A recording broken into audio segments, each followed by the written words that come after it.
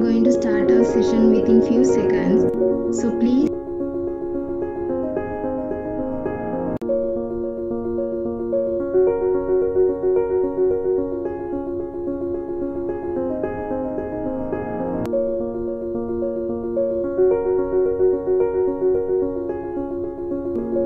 hope you all are stay safe. Let me welcome you all to WEBflix webinar, which is on front-end web development with ReactJS, organized by the Computer Science Student Association of University of Kelaniya. I am welcome you all, the moderator for today's session, which is on front-end web development. The CSS is one of the most organized by the Computer Science University of Kelaniya University of and is the pioneer academic association of the faculty of the moderator today's session, which is on front-end web development. The CSS for the faculty's vision most becomes that of excellence in the area of propagating the knowledge and is a pioneer academic for sustainable development. The CSSA was formed as a student body with the aim of faculty and undergraduate convention of excellence by organizing a wide spectrum of activities and events that would help sustainable development. The CSSA was formed as you all know with the worldwide faculty and undergraduate all aspects of human by organizing a wide spectrum of activities and events that would help sustainable development. The CSSA was formed as you all know with the worldwide faculty and undergraduate all aspects. In this pandemic season 2, it has allowed people to drive their lives in a very smarter way by thinking out of the box. As you all know, the main point which the website attracts in this pandemic season 2, it has allowed people to drive the industry in a very there's a significant demand for the front-end web designer who has good skills in UI design. Which the website in here React as an open source front-end JavaScript library.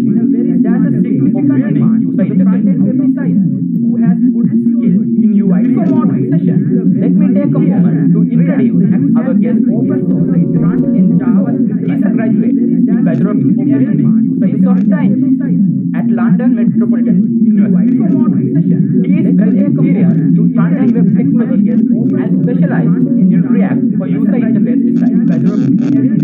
Currently, he is working at the capacity of a front-end software engineer at Sana Commerce and ISM APAC. We will take a look at ISM APAC, who supports us with today's session. ISM APAC, located in Sri Lanka, is a part of ISME Group in Netherlands that has been leading e-commerce solution provider for over 25 years. ISM works for online retailers with national and international e-commerce ambitions. ISM also works for organizations that are aspiring growth through B2B e-commerce. We take care of their online strategy, webshop development, webshop design, and their online marketing. At ISM, internationally, more than 400 experienced e-commerce professionals work together on the e-commerce success of ISM's clients. ISM APAC Sri Lanka has been certified as a great place to work continuously from 2018 until now.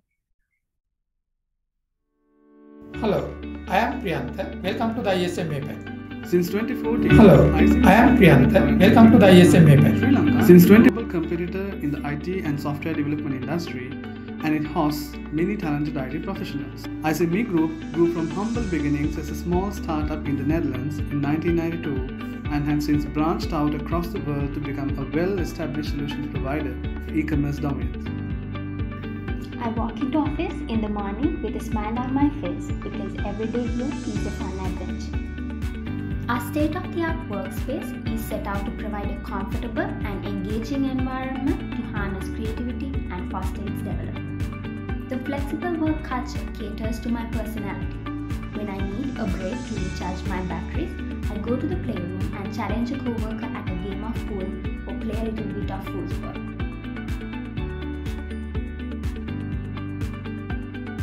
The fact that I can decide how I can get my job done makes the process more efficient and enjoyable. What makes working here exciting for me is opportunity to work with people from around the world. I'm currently coding and developing web shop for an international client, and I'm working with a team of people across the planet. ISM APAC has offices around the globe, and collaborating with them on such projects has given me a lot of international experience. We work with a variety of state-of-art software such as ASP.NET and MEC technologies.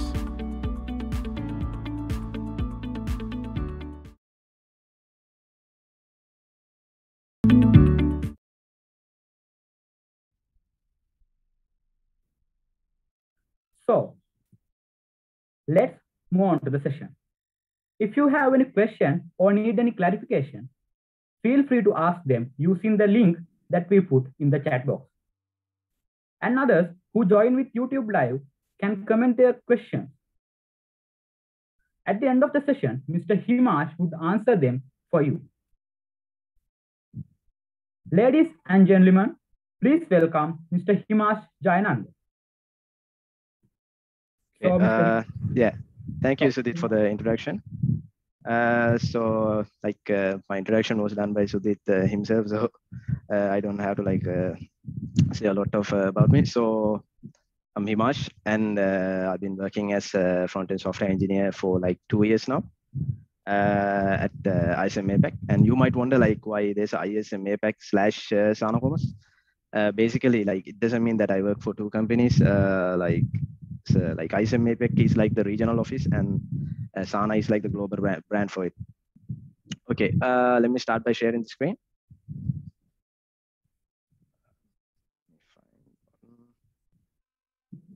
Yes, Mr. Yeah, okay. Let me know once you see it.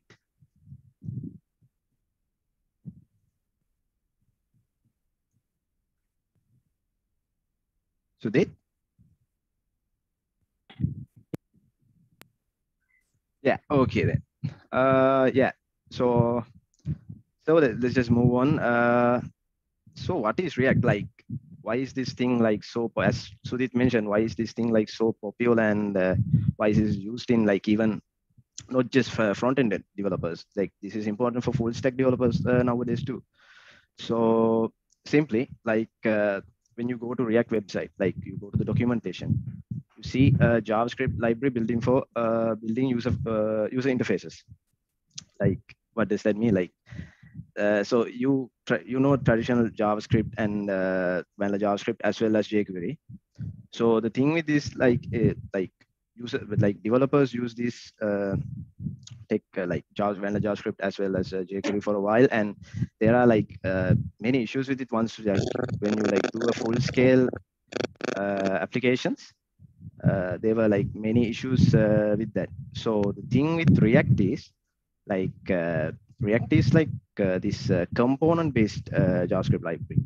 And also notice the word library, because when you consider other players, when it comes to JS frameworks Angular as well as Vue, they are called frameworks rather than libraries. And in React, you call it library. So this is actually very opinionated, because some people consider React as a framework and it's a library. I mean, it doesn't matter. But the thing why that library word is there is when it comes to React, so you can build the application up to some level with the initial React. But in order to do the routing and the forms and things like that, you need to import other packages. There are many packages you can choose from as well. So you got the flexibility to import them and use it on your application. Whereas in Angular, Vue.js, you inbuilt, you have many features that you can incorporate into your application. So still it's opinionated. People call it framework as well as library. But in the website itself, they mention it as a library. And yeah, the second point, it runs on the client.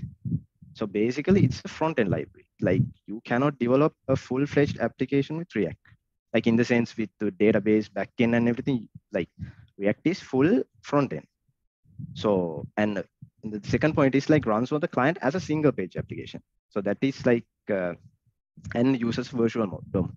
So that is like one of the key features in React, because like if I explain what is a single page application, so you know traditional multi-page applications, what you use now. So basically, like when you click on a link in a website, it reloads the page and shows you the page, shows you the content in it. Whereas in single page applications, you only have one page, and your entire components loads in that. So whenever like you do, when you like click on a link or something like that, based on that response or like whatever the change you do, it basically only updates the component that needs to be updated. So it doesn't entirely like reload the page, but only the components that you needs to be updated. ඒ කියන්නේ පොඩ්ඩක් explain කරොත් ඒ කියන්නේ multi page වල අපි දැන් website එකක් හැදුවොත් අපි link කර pages වලට හදනවනේ. එහෙම වෙන්නේ නැහැ React වල. React වල තියෙන්නේ තනි page එකයි. concept එක කිව්වොත් තනි එක page එකයි තියෙන්නේ. components ටික තමයි අපි click කරන අපි click කරොත් මොකක් හරි page එකක් load කරන්න කියලා ඒ page එකට අදාළ components ටික load කරනවා. නැත්තම් මොකක් හරි අපි මොකක් හරි search කරොත් අපිට අදාළ ටික විතරයි load කරන්නේ. ඒ කියන්නේ එකට අදාළ නැති, ඒ කියන්නේ අපි කරන change එකට අවශ්‍ය නැති ටික load වෙන්නේ නැහැ. Only the changes that needs to be loaded. So basically that means the app runs faster, right? But it has pros as well as cons. Like for one example, like the main con is like there are some issues with the SEO with it, but there are like solutions for it. I'll explain it like in the later on in the Q&A session, because I saw some good questions there already. And yeah, the last point, the virtual DOM. I don't know like whether you guys have like already have a good knowledge about JavaScript, but there's something called DOM, you know, like document object model, that basically represent the UI of the web page itself. So it's like a tree like structure that you can like access them and manipulate the website content. So in React, so in other pages, what happens is like whenever like you make a change or like you make a request, it basically reloads the entire thing, right? Whereas in React, the special thing is like it's something similar to a single page. Like it has something called virtual DOM. Basically, it's a visual representation of the real DOM itself. And what happens is, okay, let's say that you click on about us or contact page. So related to that, you load the the address and the telephone number, things like that. Basically, it detects that part is updated. So it updates only that part, the about us section part in the virtual DOM itself, and it compares the previous virtual DOM version. Okay, not with the real DOM, the previous virtual DOM version. And then what it does is like it detects the component what has been updated, and only that component will be updated with that component will be like compared with the real DOM, and that is only updated in the real DOM itself. So that means like a lot of it's very fast and very efficient way of working doing the process, I mean. So moving on, so this was created by a person called Jordan Walk. He's a software engineer at Facebook, and after like he created this, he continued to support the React, like the source, like making it improvement and everything. But later on, like they adopted React into like every part of their application, and they started to use it. And then after they open sourced it, many companies, it's like actually a lot of companies use React nowadays. For example, like Instagram, Twitter, Netflix, and that means like it's very popular in the industry. So like when you compare it to something like Angular and Vue as well, I think if like React is like one of the best, one of the most popular industry, like if not one of the, if not the best. So like if people are wondering whether you should like choose one of the three. So the thing is like every framework has like pros and cons, you know. So React, the thing is like the demand is really high at the moment, as well as it's really easy to like get started with it. Like compared to like something like Angular, like remember the word I told you, like library and framework. The thing is Angular like there's somewhat of a learning curve to it compared to React. I think React is like easy to get started with, and Vue as well. But the only like the Vue is good as well. Vue is like best of both worlds. But the thing is like in like the I think in Sri Lanka it's not like as popular as other two. And yeah, React is like most popular in the at current market. Okay, moving on to the next slide. What you should know. So there are like some Sudhit, like if they have like any question or anything pop in the chat, like I can't view it like every time. So like let me know. No, Okay. Mr. Himash, we have all the questions in the given link. The Slido. Slido. Yes. No, I mean like if they have like a urgent question or something. Okay, then let's discuss them in the Q&A session. It's fine. Okay. Then moving on. What you should know. So yeah, basically you need at least like some fundamental knowledge about HTML and CSS. I mean, you can't run a web application without them, as well as JavaScript. So yeah, I hope like everyone at like knows most of this stuff. And when it comes to JavaScript, like I wouldn't say you have to be like very expert at it. But still like you need to know ES6 features, especially because these features are like used a lot in React. So even if you don't know, like I know some first year students are here as well. I'm not quite sure whether you guys know these features such as like const, let, arrow functions, destructuring, template strings. There are actually many more. So I'll try to explain while demoing. I'll try to explain what they do like very briefly, so you have an idea. But like if you're getting like if you want to learn React, I would definitely suggest at least like learn the ES6 features in JavaScript, because you actually need it because it's like used a lot. Okay, moving on. Getting started. So how do you like create a React app?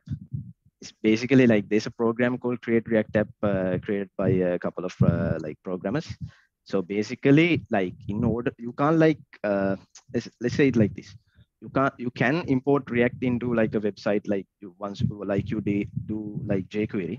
Like you can just put the CDN links and run it. But the thing is, it's not the best way to run it, and also it's not the most convenient way.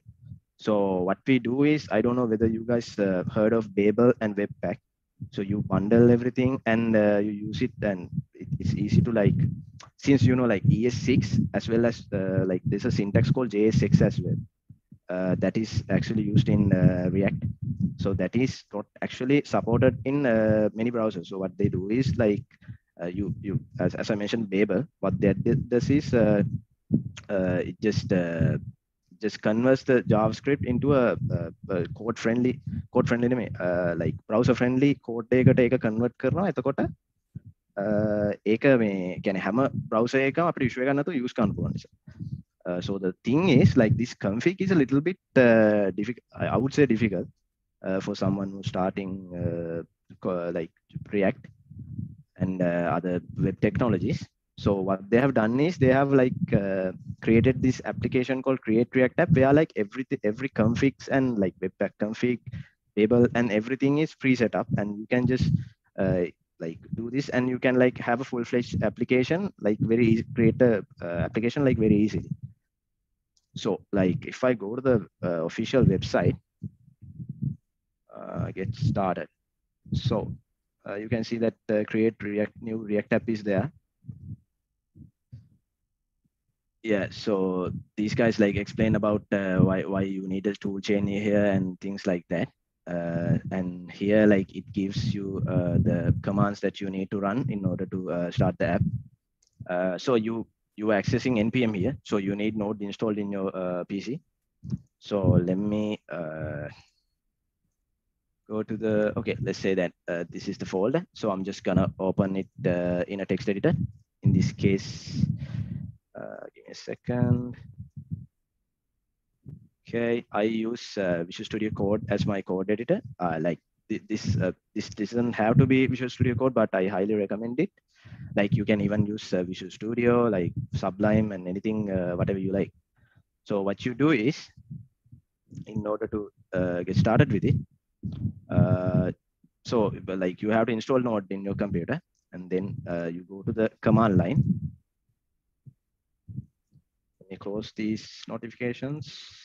And okay, so what you do is you call npx. Some people might know what npm means. Like npx is like a CLI tool, but which like basically installs the app and then creates one for you. But the thing is, it doesn't like install the create React app globally. So what you do is you call npx create React app, and now like you can either name a project. Let's say my project. If like when you click enter, now it will create a folder here called my project, and then it will install React in it. Else, if you want to like install it to the same folder, you can just put a dot here instead of a name. In this case, I have already created a React, like I have created a project called React demo, because thing is this can sometimes like install fast, but it can take a couple of minutes sometimes. So I just don't want to waste time. So if you're like, you can work with me with this. Okay. So, so I have like created this React demo application with create React app, and I'm gonna open it with code.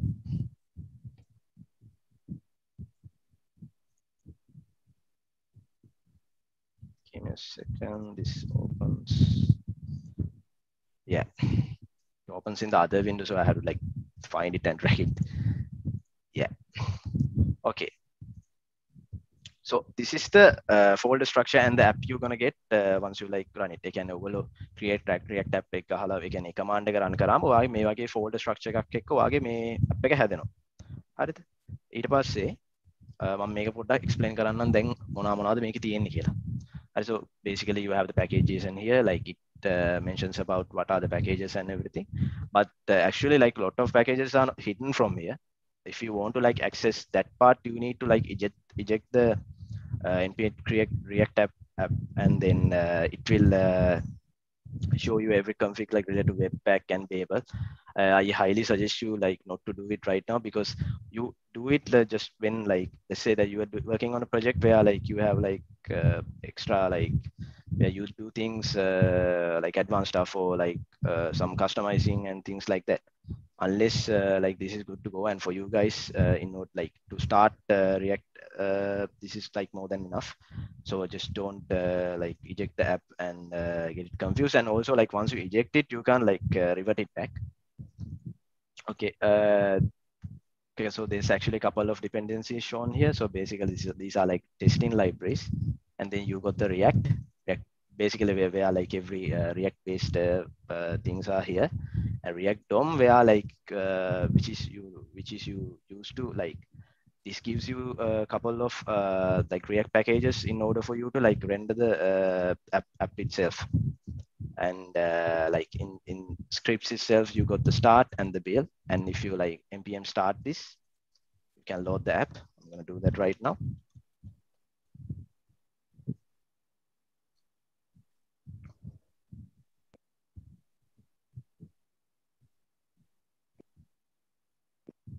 Okay, give me a second. I think I have another app running in the background. That's why this issue is coming.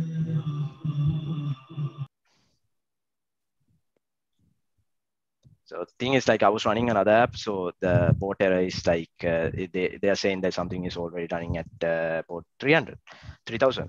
So I'm gonna run the command again, and then it should start the app. Yes, it's going to.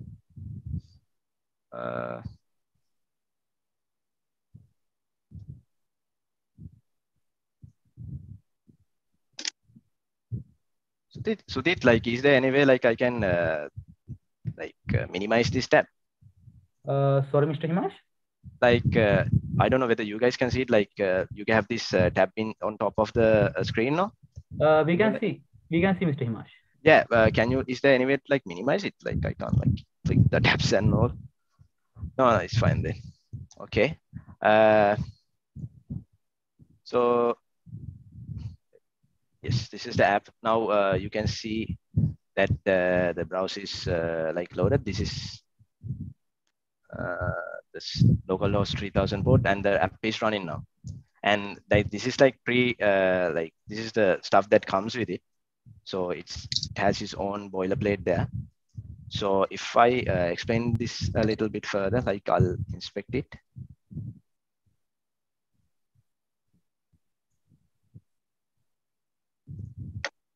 Okay, and then if I go to the HTML structure of this,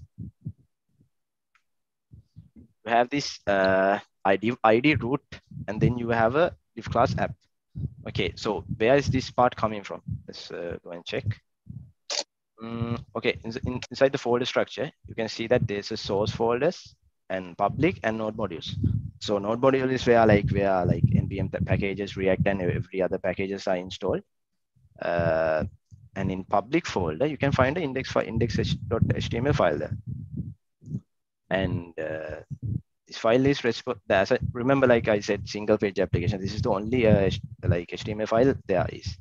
And when I go to like scroll down a little bit, you can see there's a div ID root there. And what happens is and you can see this inside the inspect elements, you can see the div ID root there, but from that point onwards, like div class app is rendered. So the thing is only this div is there, and what happens is like your React applications is injected inside this div. And where that's that happens in the, like if you expand the source folder, you can go to index.js file. And inside that, let me get rid of this warning. Okay. Then you can see that it imports React DOM, and then index CSS file and that app and some boilerplate. This is actually like boilerplate. Like I'll show you what you can remove and get started with it. So then you get the render option from the render method, like from the React DOM itself, and this has rendered React .strict mode, and inside that the app component itself. So these are components. This app is a component, and they are rendering that app components inside this. And you can see that in it like catches the document root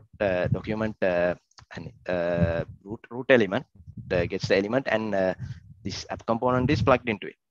So the you can call this app component as a root level component, and like it doesn't have to be called app.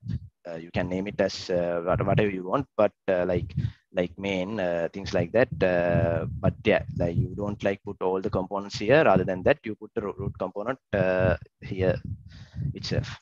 And then if I get the folder structure back again. Okay, so you got the app.js here.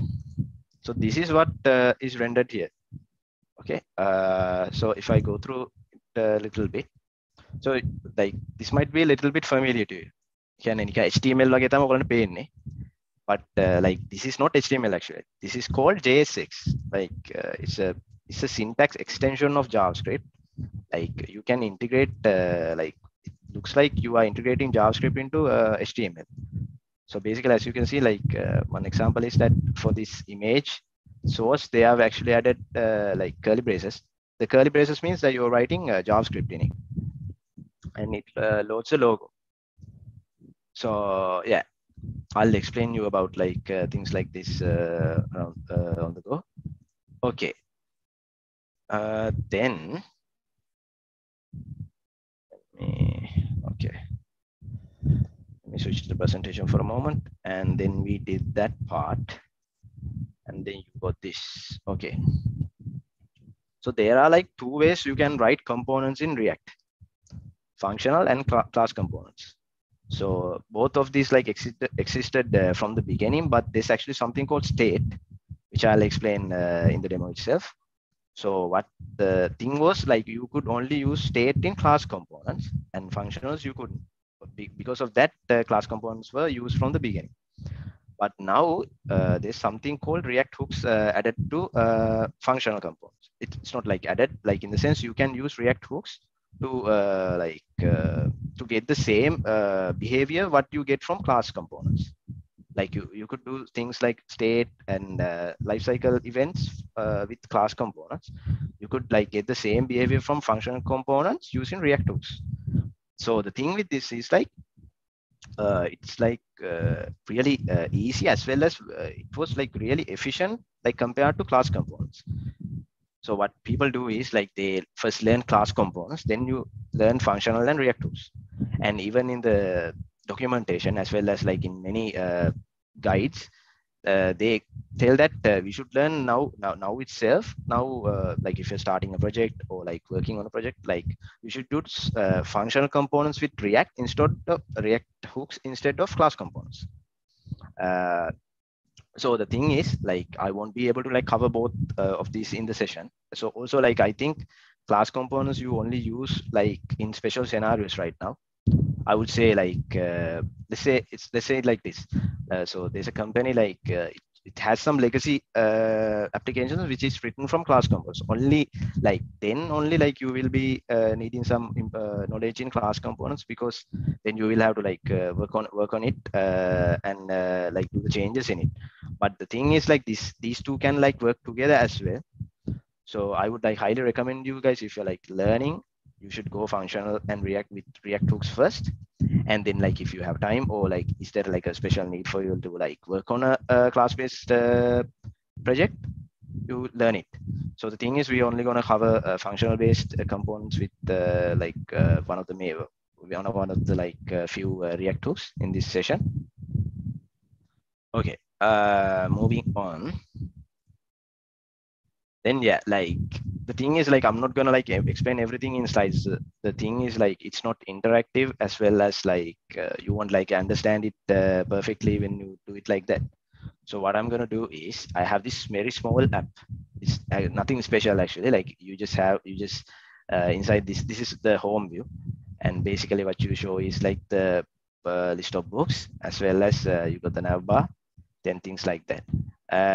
So how we refer the components here is like this is the navbar component itself, and these are the book list, and inside book list this is like book item components. So like that we're gonna like show the all the books in the home page, and then you can like add the book as well. Then we can practice how the form handling is done in React. Also like whenever like you click one of these items, it will route to this page, and it will show the what you call the description of it. And the thing is like since like this it would be like I am using this mock database called JSON server. So the thing what it does is it imitates like a backend. So basically it gives you like a fake API, so you can fetch from that and get the data in the front end itself. So we like you can use that to like write test app like this. But like in the real world applications, what you have is a backend, like for example like Node.js backend, and you get the you write the request from your front end to that backend, and you get the data from it. Okay, moving on to the application. Okay, so let's clean this code up a little bit, so we can I can like tell you guys about a couple of concepts and get started with it. Let me open up the browser as well.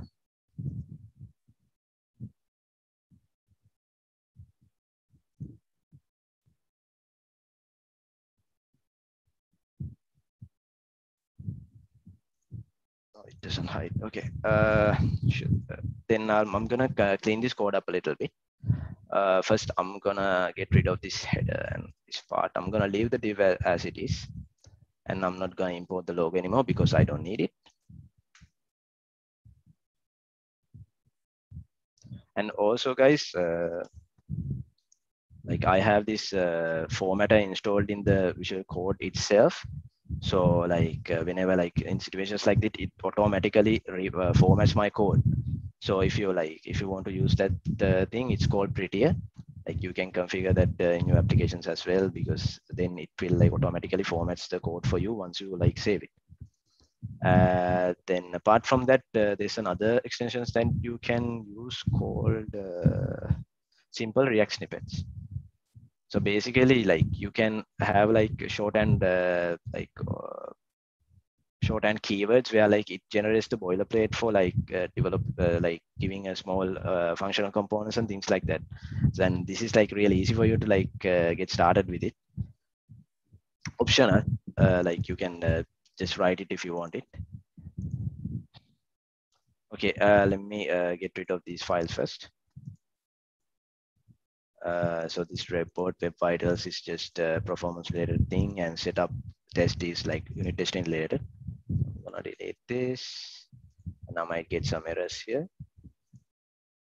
Yes, because the thing is like whenever you like make a change in the React files itself, whenever you like save it, this like the web server automatically refresh. So you don't have to like go to the web browser and like refresh it every time. Okay, then like inside the index.js file, like I'm gonna remove this import statement for report web vitals, and I'm gonna remove this part as well. Okay. Now it looks a little bit cleaner, and I'm going to delete the app test as well as app CSS. Now, like, okay, in app.js, like we import the app CSS, so it's an error there. So I'm gonna, yeah, get rid of it. It should reload. Sometimes this happens. Yeah. Okay, so let me put the header tag here, because then we can see whether it's rendering or not. I'm gonna say app component.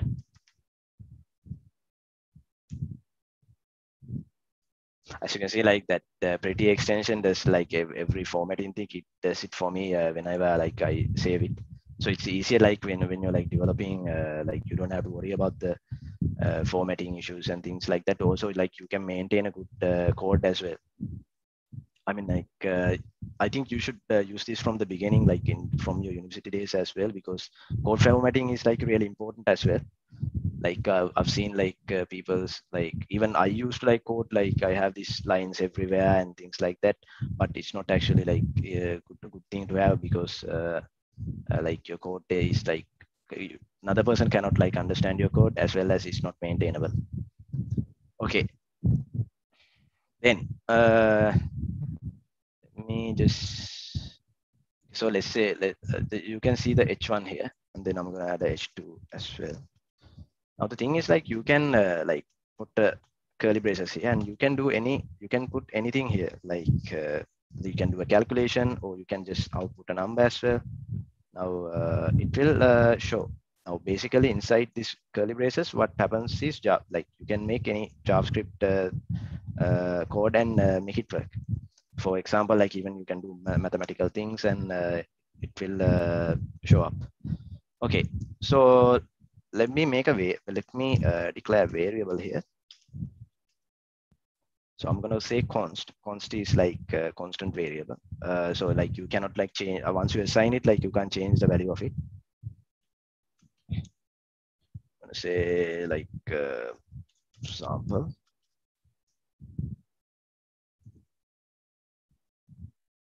I'm gonna show it here. So basically, as you can see, like you can easily like integrate like JavaScript code into a like JSS format. So like it's a little bit difficult in like other like whenever like you use vanilla JavaScript or jQuery, but in this case, like you can easily integrate it into the app itself. And this can be like dynamic as well. So if you are like loading if you want to load something dynamically, like this works very well. Okay, let me points. Okay. Then I'll explain about state. Okay. Okay, what I'm gonna do right now is I'm gonna make a event. So basically, you have these on clicks, on submits, like things like that in JavaScript. So what I'm gonna do here is make a function called handle click.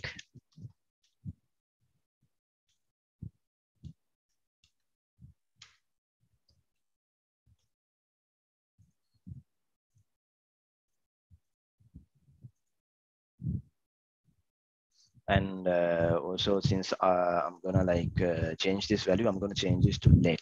Let means like you can change the value. Const you cannot. That's the main difference between two. Like you have like var variables before. Like in ES6, you got const and let.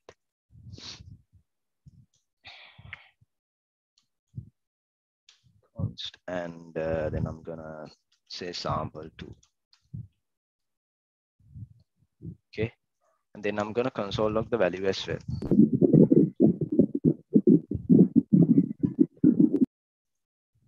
And also, so how are you going to take any? අපි කොහොමද දැන් මේ handle click එක අපේ මේ button එකට අපි element එකට bind කරන්නේ. So it can be done very easily. Like you can like for the h2 element, I'm just gonna add the on click event, just like that. Otherwise, you like in normal vanilla JavaScript, you have like add event listeners and do the same thing. So what I'm gonna do is I'm gonna put the equal sign. I'm gonna put the curly braces, and I'm gonna say handle click. Notice that like I don't use the brackets here, because if I put the bracket, what happens is it automatically, like whenever the component load, it runs the hand click, which I don't want to. I want to like execute it once like you click on the h2 itself. And yeah, okay, let's make this little bit different compared to the title in the top. So you can like easily do inline styling in React as well. So I'm going to do inline style for now. So what you do is you put style and curly braces, and you put you need to like throw a object in it again. So you put the object like another curly braces, and I'm going to make the color of this to red. Notice that it's not like quite similar to CSS itself. And one of the like major differences is that, like, let's say that you want to like change the background color, right? So what you do normally is you write background and then like dash and then color. It doesn't work like that in React. So what you need to do is like you need to mention it as camel case. So background capital C color, then it's gonna work. Okay, that's like I'm gonna revert it back to color. So that's like a very small example of like inline styling in React. Okay, now going back to the console log. Yes. Okay, let's clear it. Let's reload this again. Okay. So whenever like I click on this, what I want to do is you can see that like whenever I click on the itself, so I'm executing the handle click, and the value is changed. Like the sample is changed to sample2. Like you can see that it console logs the sample2. But the problem is it's not updating in the web page itself, because it's not rendering. So in these cases, like if you like, let's say that you want to like do a change, and depends on the change, you want to update the UI itself. So in this case, what you need is a state variable. So how you use state? Simply, like you have to use something called useState. So this is actually called this is a React hook. How you identify React hooks is you use the keyword use before the function itself, because you can even like define your custom hooks as well. And then I'm gonna put a bracket here, and I'm gonna make this sign to a constant. And inside this constant, I'm gonna like this useState like returns you a array itself. So what it returns is the first index returns the value, it's the variable itself. So what you can do is like, I'm going to say value. So this is the value. And then what it returns is the method that is going to update that value. Okay, then I'm gonna assign this default value as well, sample. You can, like, when you declare it, you can add the value here. I'm gonna delete this one because duplicates are there. And also I'm going to like, wait, give me a second. Okay. All right, now what useState does is like, you set the variable, like you define a variable and you put the default value here as well. Now you can access it through value. Now you can see that like in my UI, like remember, like I added the value here and it still loads still loads there. And what I'm actually going to do is I'm going to revert this because this doesn't make sense otherwise. I'm going to say that I want this to be a text called click me. I don't exactly how to need to put that brackets. And then I'm gonna, instead of like putting the value here itself, I'm gonna put it to the H1. So yeah, what was the value we use? Sample. So sorry, value. Sample is the value itself. Variable is the, so your state is the value. Okay. Now, in order to like update, let's say that we want to update the sample to let's add another sample. Let's say the sample 2. Okay, so what we're gonna do is we're gonna simply use this set value method. You can like assign it like this as well. But the thing is, it's not like, it's not actually like, it's not recommended, as well as it's not used like that in React. So this, you call these values such as values like this, like state is like immutable. It means that you should not, you cannot like update it directly. So you can use the set value method to update the value of this use state. So what I'm going to do here is I'm going to say set value. And I'm going to assign it a new value called sample 2. And this happens only when I click this click me. So whenever I click this, it updates. But like you see in the console log itself, it shows sample, because thing is like whenever like you click this goes here, and then it exits it out like once the use state is updated. ඒ කියන්නේ use state එකේ ඔයා mention කරන state variable එක මොකක් හරි, ඒ කියන්නේ ඔයා update එකක් කරොත් component එක ආයෙ re-render වෙනවා. ඒක තමයි මේක ඇත්තටම ගොඩක් දින power එක තියෙන. එතකොට මේ part එකම ආයෙ මේ re-render වෙනවා ඔයා අතන ඒක update කරන නිසා. Okay, hope you guys understand like how, like this is like a very simple example of state. So this is basically like state is used to like manipulate the elements in your website. Okay, now, okay, let's go to the documentation and look at it. In the documentation itself, the problem with the documentation is that like in their main concepts and everything, they explain everything still in class components. So that's a kind of a small issue there. So when you go to the React hooks session, like section is a little bit like down in the sidebar. I think they should actually like put it like little bit, they should bring that to the top of the list, because now like people are actually like using React hooks instead of classes nowadays. Okay, so whenever, so you see this number 3 using the state hook, yeah, so they have done the same thing here, and this is actually like the two React hooks that will like, you will like use it almost every time. So one is use state, as well as there's one called use effect as well. So what use effect does is it handles the side effects of the component.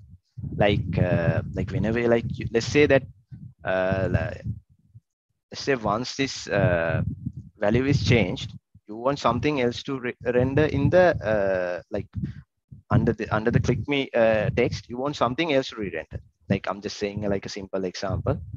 Like so those kind of I would say behaviors. So once you like update the state, you want something to be done as well. Okay, I'm gonna use a use effect here, and I'm gonna just explain it by console log first.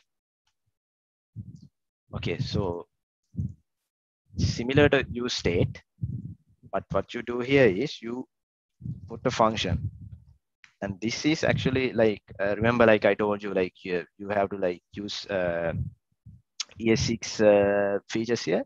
So this is an arrow function in ES6, and since like this is like an arrow, we call this fat arrow. So this is since that's the arrow, like you call it arrow function, and inside this function return, like you can do the side effects that you want. Okay, so for the time being, I'm gonna clear the console. I'm just gonna console log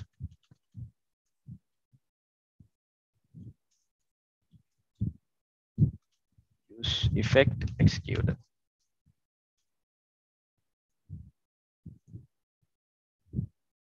Okay, so you can see that like in the initial load it runs, and like remember, like whenever I click me, it update the state value here, the value state the value state. I think I should have mentioned named that a different name because it's confusing once you like say value every time. But let's just go ahead with it. So once you click me, you can see that use effect executes again. So the thing is this, like this code part executes every time once you like update a state. Every time the component re-renders, this code part is executed. So let's say that you want to like execute this only at the initial rendering only. So what you do is like not only that, you can like control how this is executed. So what you do here is after the function ends, you can put a comma here, and you can put an empty array. You call this a dependency array. ඒ කියන්නේ use effect එක අර හැමතිස්සෙම render වෙන එක අපිට නවත්තන්න පුළුවන් dependency array එකක්. ඒ කියන්නේ අපිට mention කරන්න පුළුවන් state values, state variables ටික. නැත්නම් අපි මේව empty එකක් තිබ්බොත් මේක එකපාරක් run වෙනවා විතරයි. කියන්නේ මේක control වෙන්නේ නැහැ එතනින් එහාට. කියන්නේ මේක execute වෙන්නේ නැහැ. මේකේ initial rendering එකේදී run වෙනවා. එතනින් එහාට execute වෙන්නේ නැහැ මේ part එක. Okay, so let's run this first. So you can see that it runs. Now whenever like so like I click me, and this state was updated, but this part didn't run because it only runs on the initial rendering only. So let's say that whenever this state is updated, you want this code part to run as well. So here what you do is you mention the state variable or any variable that like it can be something passed to the component itself as well. So what you're going to do is you're going to put this value into this dependency. Can අපි ඒ value එක dependency එකක් විදිහට අපි mention කරනවා use effect එක. එතකොට value එක නිකන් හරි update වුණොත් use කියන්නේ value update වුණොත් කියන්නේ ඒක වෙනස් වුණොත් තියෙන එකට මේ previous එකට නැතුව වෙන අලුත් එකක් set වුණොත් use effect එකේ code එක ආයෙ run වෙනවා. So I'm going to re-render the app. So it's executed. Now when you click me, now since we mentioned it as a dependency here, it's updated. It's updating, it's running the use effect itself. Okay, so that's like the basic two React hooks there is. Like there are others as well, but I don't think we will have like enough time to explain everything there. So we can like go ahead with this, and I'll explain it there's one called use context. Like I'll explain it later, maybe in like in the Q&A session, because I think there were a couple of questions related to state. Okay, Then let's get started with the app. So this is just a, like I did I wanted like you guys to like know at least what use state and use effect does before I like start before we start to code the application. So basically, like when you think about use effect, this the best example this example in the sense like this thing that you use effect for is like get data, like do a fetch request and get some data. Like you can basically like then because you only do it once, no, like you only do it once, only you run it again if let's say that you search a value, if only the search value is changed, only you want to run this code. So simple as that. Like those kind of side effects you can handle using use effect. In class-based components, I don't know, some people, I know some people might be familiar with React. So they might know like in class-based component, there are some, there's a function called component did mount for the same behavior. But there are like several methods to handle the update, should update as well. Here, like you can handle everything within use effect. So that is like, now the thing is like, I know most people here haven't used class components, but this is like way easier to work with than class components. Okay, let me go to the presentation. Okay, so I've already created the app, but the thing is like I need to like create it again and in a understandable way. So what we're gonna do is we're gonna start the navbar area first, and also I'm gonna update this index CSS file with some styles of mine. I'm not gonna go through with it because like this is not the CSS course. Like I'm just gonna get the CSS from the file and update it. So the only thing is like you can see the text change because I'm using different Google font for this. Okay. So like speaking of CSS, like remember I used inline styles. So this is basically like you have a style sheet here, and what happens is you import this in the index file itself. It doesn't have to like be in the index file, but you can like create more files and you can import them in other components as well. But the thing to note is like, let's say that you have another CSS file called app.css, and you have a class there called navbar as well. So the one that is imported later on.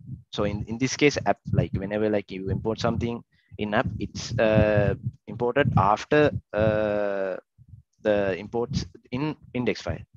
So that CSS is updated by the overrides by the app CSS itself. So that can cause problems. So you need to make sure that if you're using multiple CSS files like this, you need to make sure like you are not overriding any overriding any main styles. So if you want to like see where this loads in the file itself, you can go to elements, and then in the head itself, there should be a style tag here, and you can find the styles here. Okay, then, and I'm gonna delete this code, what I did right now.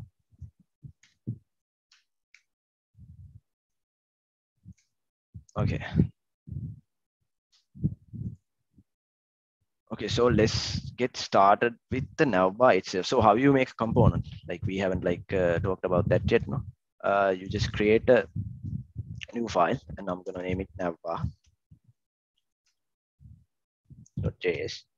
Okay, so this is another thing. Like the file extension can be JS or JSX. It doesn't actually matter a lot because the bundling and everything is handled through Webpack itself. Like React app is handling that, so you don't have to worry about it. Like if you're like creating a bundled app, like your config and everything by yourself, then you will have to like make sure JS6 is compiled as well as JS files as well. So the only the con not the con is actually a pro. The only advantage you get from using JSX is there are some I think code editors doesn't support like code highlighting and things in JSX unless you have the JSX format in the file itself. But like I think Visual Code doesn't do that. So normally like you can go with either way. I'm gonna go with JS. And also the normal standard is to like create a components folder. I'm gonna call this components. So this is like some people have like different structures. Some people use different, like depend on the apps itself. There can be like different structures, but for the time being, just use a components folder and put all your components here. And depending on what it does, like you can like separate it into folders. Okay. Then what I'm gonna do is I'm gonna make a functional component here. Remember I told you that I installed this extension for snippet. So rather than using the snippet, I'm just gonna code it right now. So I can call const and I'm gonna call navbar. So it's basically a function, like nothing big, but the only difference is you're gonna make the first letter capital. Otherwise it won't, like JSX won't understand it as a component itself. Otherwise it will consider it as a function. So you have to make sure it's capital, the first letter. So what I'm gonna do is I'm gonna make it equal to an arrow function.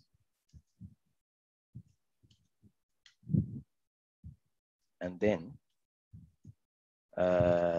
also like I can return something here. I'm just gonna say navbar for the time being.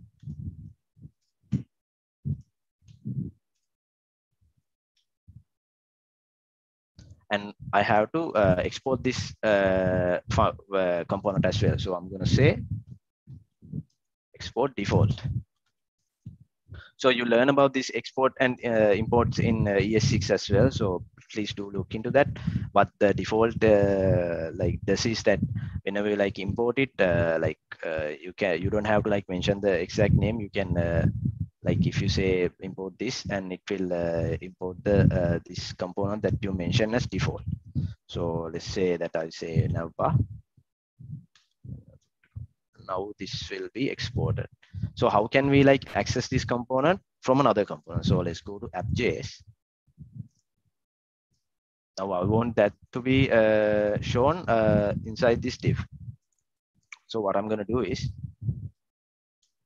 I'm going to have to import that navbar component, navbar from.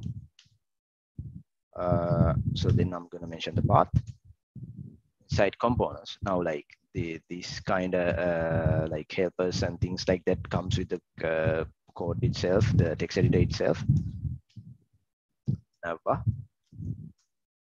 And then like you can use this component like you use HTML tags. It's how components are like right. So you put navbar, and let's say that you can put things inside these components as well. Like the things that you put inside, you can like access it through the child component too. But in this case, since I'm not gonna like put, I don't have anything to put like that. What I'm gonna do is I'm gonna self close it rather than like calling navbar again and with the closing tag.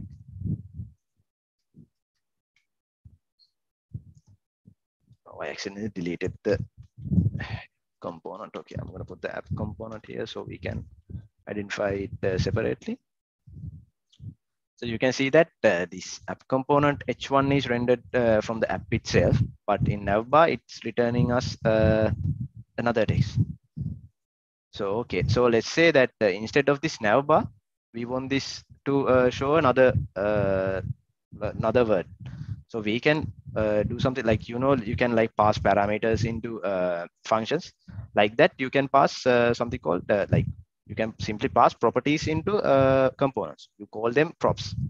So what I do is I'm gonna name the prop as value. Let's say title. I won't be actually using this, but for demonstration purposes, I'm just gonna show it. And I'm gonna say this is navbar title. You can either like put it inside brackets or just put it like this as well. Title. Now, okay, so I'm passing this prop now. So how can we access it from the child component itself? You go to the navbar that of a component, and this is a function. So basically, like the things that you pass as props, you can access it from here. So what you do is it comes as props. So if I actually console log this out,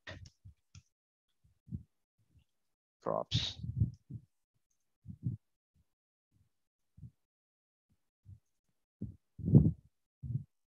So as you can see, like I pass the navbar title from there, and this props is console logged in the navbar itself, and it's a object. Like this props is an object, and it's passing title to me. We can pass like other things as well. Let's say that description, let's say desk and sample desk.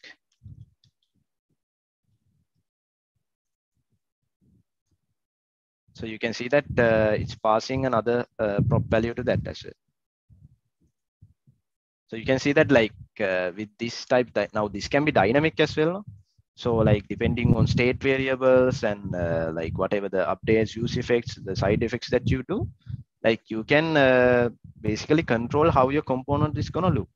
Like say depending on a state variable, you can not like you can even like change whether how this component's gonna appear or not appear. Like in the sense, if you want if you don't want the navbar to be shown whenever like one state variable is false or true, like something like that. Depending on that, you can like choose what to be rendered or not. Okay. So then how can we like use it? So simply this is an object. Now like you can just call if you want to use the title, you can just call the props here, and you can put title. Now that navbar title is loaded here. Props වලින් pass වෙලා යන ටික අපිට පුළුවන් props object එකෙන් ඊට පස්සේ අපිට mention කරලා ගන්න. හැබැයි this is another concept in ES6 called destructuring. Like you can simply like grab this. So basically it's like this, no? Like you got the, say I'm gonna do this. So what you can do is destructuring. What it means, like since this is the object, I can put the brackets here, and I want this title and desk description. So it means that I don't have to like call props.title. I can like use the title directly. And destructuring එක lazy අපි නැත්තම් object එක අපි ආයෙ nested කර කර ලියන්න ඕන නැත්නම් එහෙම ලියන්න ඕන අපිට කෙලින්ම destructuring හදලා ගන්න පුළුවන් මේ අපිට අවශ්‍ය props ටික.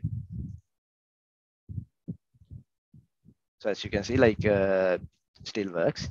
Now something like another easy thing you can do is like you can eliminate this line as well by putting this object. Like you see these props, right? You can put a bracket here, and you can mention the object right away. Here. And right, this is an error here, and I'm gonna delete the console log as well. As you can see, it still works. Now what I'm doing here is I'm not like straight away like assigning getting the object itself. I'm destructuring it inside the parameters itself. So like I hope you guys can understand that, because this is something like many developers use, like rather than like getting the props and like again destructuring it and using it, you can just directly like use it from here. There's another thing called prop types. I'll explain it a little bit. It's an optional thing, but like it's something useful as well. So what I'm gonna do is I'm gonna put import prop types. This comes inbuilt with React itself from prop types. So this basically type checks whether what prop, whether we can like say that whether I want this prop needs to be a string. If it's not, like show error. It doesn't like show error in the production build or inside the code. It just shows error in the development build inside the console. So like if you are like having any if you're like checking, or like it can make your code like if you're like having an error or something like that, you can easily find the error from that. And like I don't know whether you guys know, but if you're using TypeScript, like you don't actually have to like use prop types, because that doesn't make any sense, because TypeScript itself is doing the type checking. Okay, so how you assign prop types to this? Okay, so I'm gonna say navbar and prop types, simple prop types. The simple prop types in the game, the P has to be simple. Then I'm gonna assign this to an object, and I'm gonna mention no, the object. I'm not quite sure about that. Let me check the prop types. I don't remember whether it's prop types React. So you get this article here in type checking with prop types. So basically, yeah, it's an object. I remember like you put the bracket before the prop types. So what you do here is like the props that you're passing, you can like check it like title. I want this to be a prop types string. So what happens is like if I'm like checking this, like let's say I'm passing a number instead of a string here for the title. And I'm gonna say it's title. I can directly use integers here, so I have to like use the brackets and then use it. You can see that like it shows an error in the console itself. Like I'm gonna re-render this. I think only one should only show one time. Yeah, it says that invalid prop type, like invalid prop type for title, and it should be like it says that number is passed instead of a string. So like this is an optional thing to do, like prop types thing. But like in best practice, you normally use it. But like if you're using TypeScript, you don't have to. But as a best practice, you should actually like use it. But you might not see me actually use this in every component, like when I'm doing this development, because like it takes time, and as well as like as a best practice, just keep it to yourself. Like you use it every time that you have the time. Okay. Then let me look into the app that I built because I don't remember the elements. Okay, then so I'm gonna delete these props because I won't be passing anything to the navbar. So I'm gonna delete this part from here.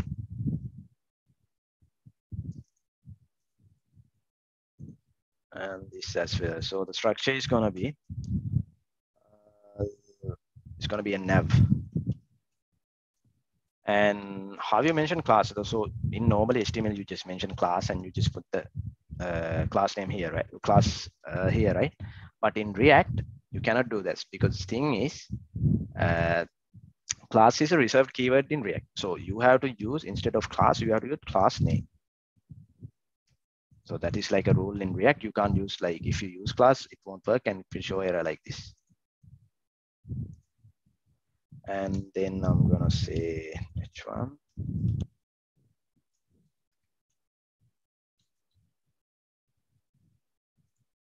Now the thing is like it's already styled. Remember, like I put the styles here, so it's already styled. So don't worry about that. I'm gonna put a div here as well. Class name, links, and then I'm gonna have the links inside this. So I'm just gonna go with anchor text for the time being, but we will change it. I will explain why.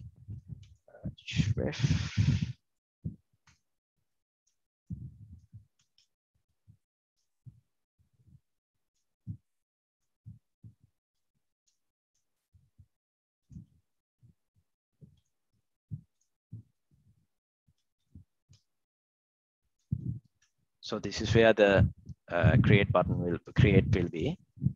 So I'm gonna say new book here.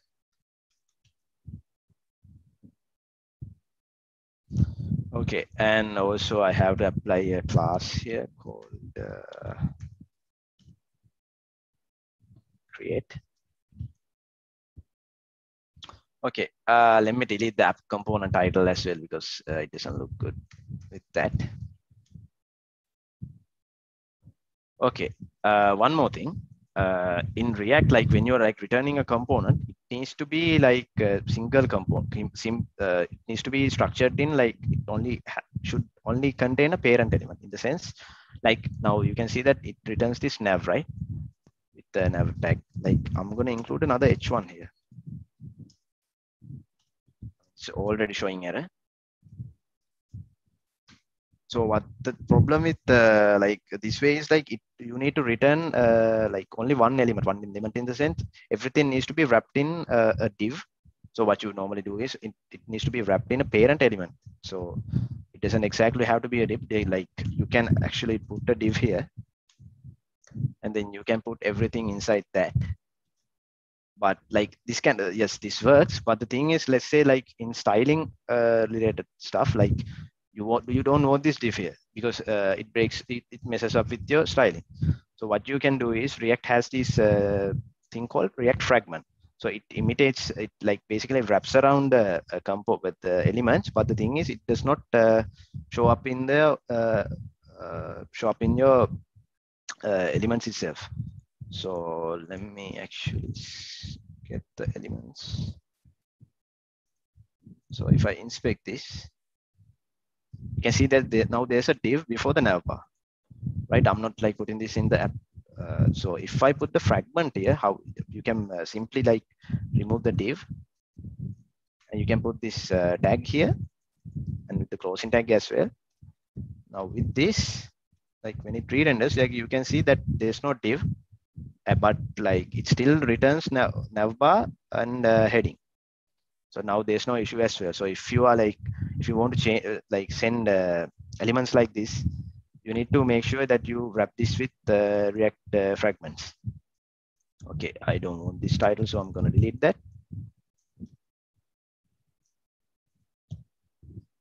All right. Now, okay, let me like go back to the app a little bit. Okay, now I did this part as well. Okay, now let's just okay, let's code the home part first. Now, so I have to make another component, right? Like in order to like show the home component, I'm going to create a component called home here, home.js. And now I'm going to actually use the that snippet I told you because I don't want to like type it again and again. So you just with this extension, you just call sfc and you tab it, and then it will automatically like do the boilerplate, and you can just only add the name. There's other like extensions which can like even create the component based on the file name itself. You can like check it out yourself. Okay, for the time being, I'm just gonna add h2 saying home. And yes, this is not rendered in the app itself, so it's not showing. So I'm gonna add it here. Also, I have this extension for auto importing as well. So whenever like you have a component, you can just, it simply like mentions as the helper. So whenever you like click it, it automatically imports for you. If you want to know what that is, it's called, where is it? Auto import. So this does that for you. You don't exactly have to like it's like this, like if you're like starting out, just you should code, because then it will be a good practice for you. But like once you're like in, like when you're actually developing stuff, like time is like the essence. So you need to like use tools like this. Okay. Home. Let me look into my sample application. So yeah, what we're going to do is we're going to have a div. Another div. First div here, and I'm going to have a class name called home. And I'm not going to have any text here.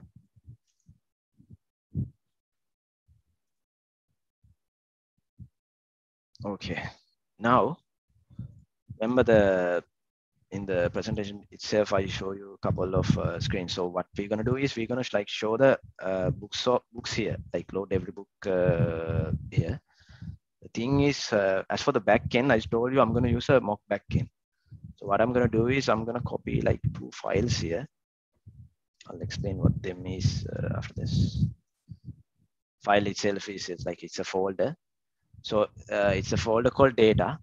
doesn't have to be called data, but I just called it data, and you put there's a file called db.json. So basically this file is in JSON format. And what this does is this basically creates you a mock API for you to like use it in practice apps like this. So what you can do is, while this is running through the terminal, you can open up another terminal here from the plus itself. Then I have to write a command in order to run the JSON server, in order to like have this the mock database. So what you're going to do is you're going to say npx JSON server. You don't have like import, you can install this as a npm package as well, but this way it's easier like with npx, because it installed the JSON server for the instance only, and it does the work for it. And I'm going to call watch as well. But watch does is like whenever like I make a change to this db.json file, it automatically reloads. Watch as then I'm going to mention the file. So I'm going to say data and then db.json. And after that, I'm going to mention the port as well, because I think the default port for this is 3000 as well, but we are running React on it, so we need to mention a different port for it. Port, I'm going to run it on 8000.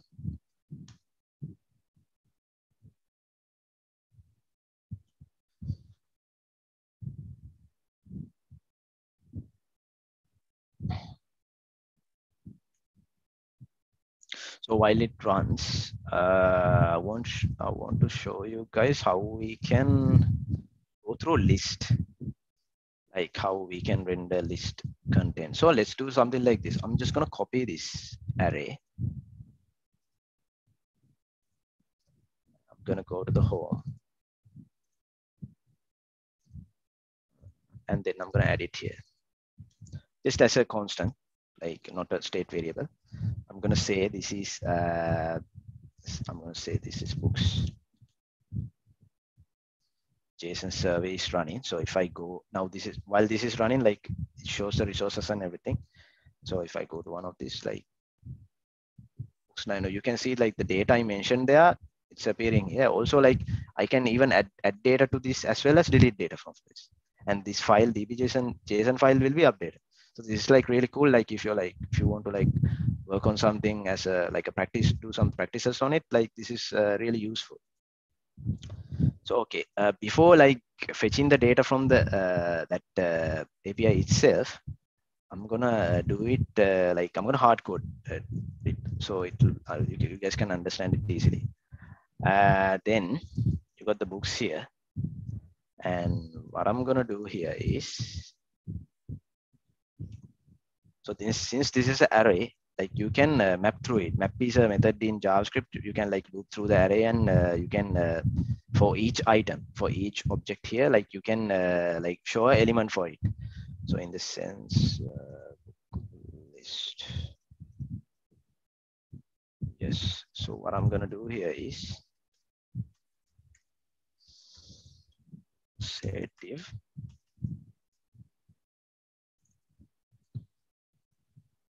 Yeah, before the div, let's create the map first. So what I'm going to do here is I'm going to say books, like the constant books. Then I'm going to put dot and then map, and then it will give me each book. You can one books එක loop map කරපු ගමන් මට දැන් එකින් එක loop වෙලා මට එළියට දෙන්න. එතකොට මට එන්නේ book එක එනවා.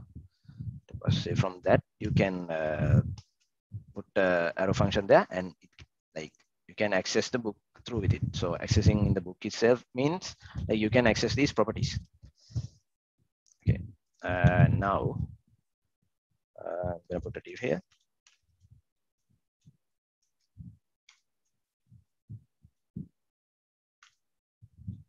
And then I'm gonna have a class name as well. I'm not sure whether this will mess with the styles.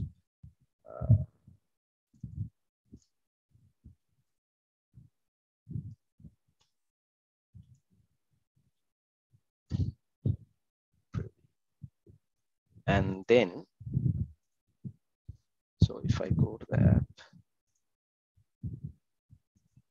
there's one more thing that I need to show you guys. So there's a warning saying that each child in a list should have a unique key prop. So basically thing is this, you need to tell whether this is like a unique thing. So what you have to do is like inside the loop itself, like in the first element, you have to mention a key for it. So what you're going to say is key. Now since like we have a, like we are assuming that we getting the ID here, so we can put the book. Since we are like looping through it, you can access individual books from it. So you can say book and then ID. And I'm just going to show the book title as well. Like now you can see that in the front end. So those two text are appearing. Like yeah. Now, yeah, so I have to wrap these in anchor tags. Yeah, no, let's just not wrap it right now. Let's just wrap it in the end. So for the time being, I'm gonna put H2 around this.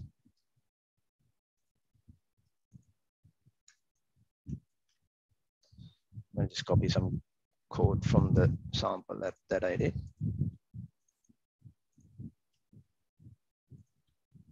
So what I do here is I'm just showing the title and the author. So this has to be clickable. I'll do that later on. For the time being, no, we can actually like, let's just include the anchor tag. Yeah, let's just not do it right now. So what we're gonna do is this should be clickable. Once you click it, it should return to this details page where like details for it should be displayed. Now, like you can see now easily, like we can map through books like this. Then also, yeah, one more thing, I have to wrap this within. It's basically like I have like created the sample app, like I need to like have the same structure because otherwise styles will get messed up otherwise. Because of that, I'll have to go with like this list. Okay. Now this is actually static, no? So rather than like getting it from like this, we can let's write a fetch request and get the data from there. So what we can do here is we can mention books as state itself. So what I'm going to say is use state, and I'm gonna have to mention whether the books it's books, and then I'm gonna set state this. I'm gonna comment this code for the time. No, yeah, I'll comment this because I will get a couple of issues because of. I'll import use state as well.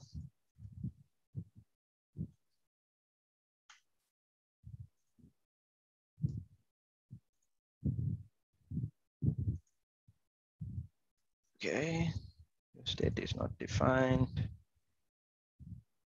Okay, now it's all right. Now what I'm gonna do here is, now remember like we have to like make a fetch request to the books itself. Like since JSON server is running, we can make a request to this URL and you can get the data from there.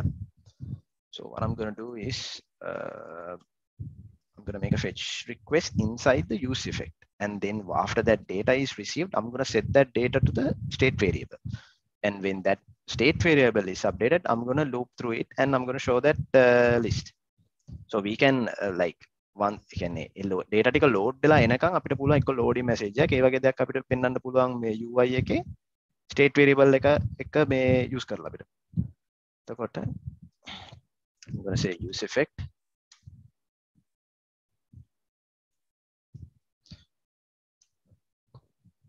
This, and also I have to like, so wait, let me just put the dependency array for the time being, empty dependency array. And what I'm gonna do right now is I'm gonna write a fetch request. You can either like the fetch is like the inbuilt HTTP request like client that you can use. You can like use third party stuff like Axios as well. So what I'm going to do is I'm going to say fetch URL, and this is basically promise. Promise is another feature in ES6. Basically, like it uses for like async stuff.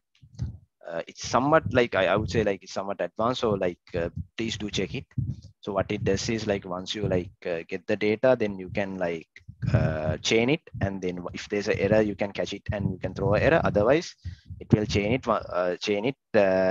like for the commands that you have. Okay, so then what I'm gonna do is then, and it will give me a response, and I'm just gonna get some code from the application itself, because otherwise it's taking too much time. Okay, I'll just copy the entire thing, otherwise it's showing some errors. Okay. Okay, so it says URL is not defined. Okay, so I have to write the URL here. So it's this.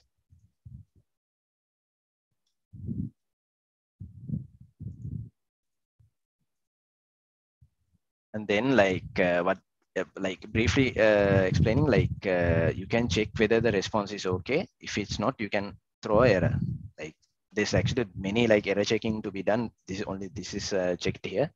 And after that, we need to make the response into a readable format. So you just put the .10 JSON method. You run the JSON methods, and it will return you the data. Then what you can do is, after you can put another then. As I said, like you can chain commands using promises. Please do check it if it's confusing. Yeah, like if you're not like haven't used ES6, and it might be. And also you have a catch as well. Catch will return an error. I mean, I'll do that. So inside this then, so what I'm getting here is data. I'm gonna say this data, and what I'm gonna do is I'm gonna set state this. Set state rather than state, like let's call it data. Set data.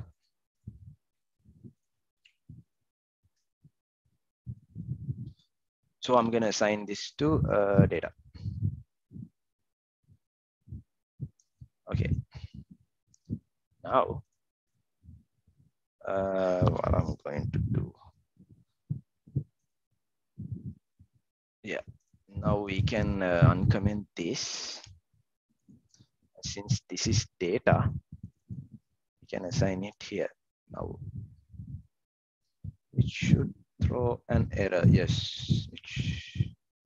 Okay. So the thing is this. Like at the initial rendering, this data is not loaded, because at the initial rendering, like it runs everything, and like this use effect part is executed like after the initial rendering. So what you have to do is we have to check whether this properties, like this data, is available or not before looping through it. So what we can do here is this is what I'm using here is a logical AND operator.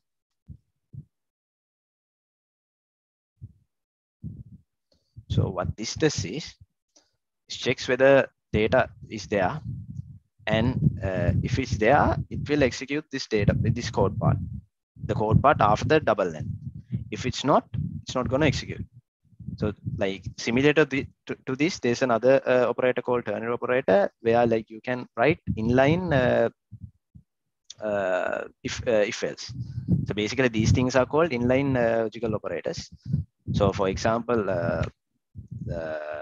if else works like this, you just put data and then question mark for if data is there, you can execute something.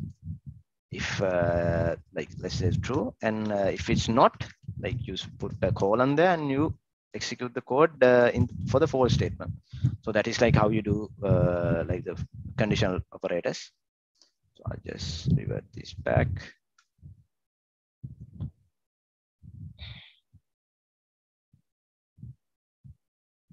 Also, like one more thing, I can, so it's like this. I'll include a set timeout. I'm going to wrap it with the set timeout. So what that's going to do is, like in actual applications, it takes time to like load the data. No, like you can අපි දැන් මේකේ වගේ මනට මෙහෙම එන්නේ මේ code ඒ කියන්නේ details දෙකයි තියෙන්නේ server වල speed එකත් එක්ක සමහරවල්ලාට time එක යනවා ගොඩක් වෙලාවට data ටික එන්න. ඉතින් අපිට ඒ වෙලෙට කරන්න පුළුවන් අපිට නිකන් loading message එකක් නැත්නම් loading icon එකක් අපිට පෙන්වන්න පුළුවන් ඒ වෙලාවට. හරිද? ඒක නිසා like what I can do here is I can mention another state variable called eSpending. Okay, so what that does is, so we initially should we mention this as null as well? I forgot to do that. You don't exactly have to, but it's better to like define a default value. So since this is null, it automatically like false here, and you have to like check that and then run the loop. And yeah, eSpending, you can have a default value of true. So what we're going to do is, if is eSpending, same thing I'm going to do is, let me copy that data part as well. Yeah, I'm just going to simply say div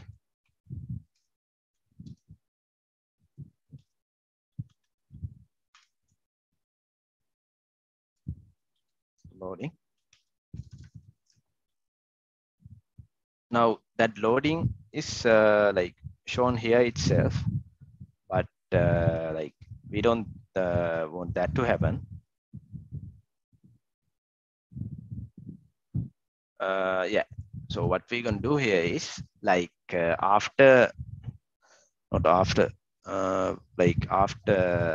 before like setting the data, we can make this set eSpending false. Let me add the set timeout as well, then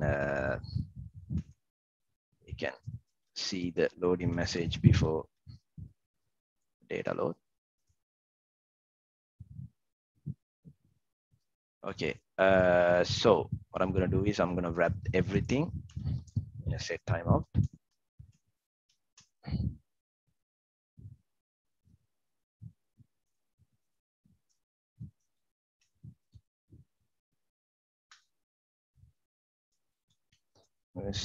I'm going to put 1000 milliseconds here, and I'm going to copy this fetch command.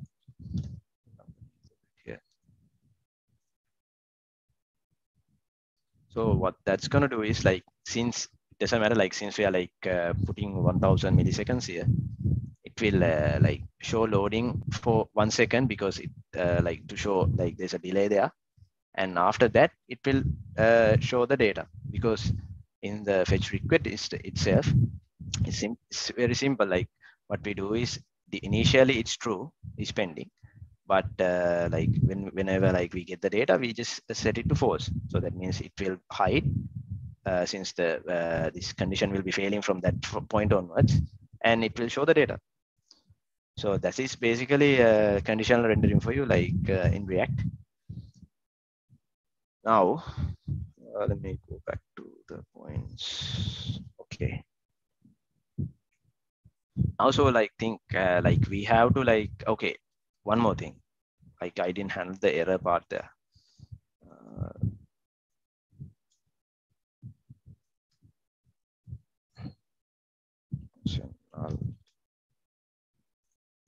Error.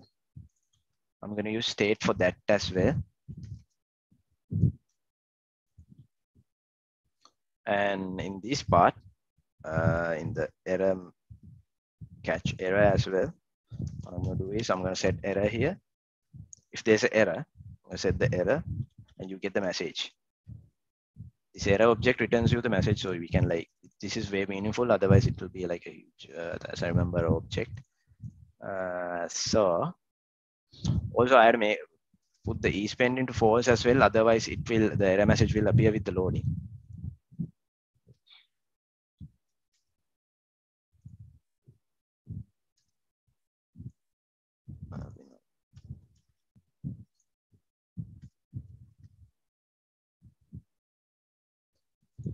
Getting an error because it's not properly formatted.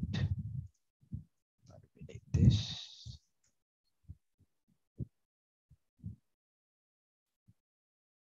Yeah, I'm missing the bracket. Okay. Now, let's say we wrong. Yeah, here.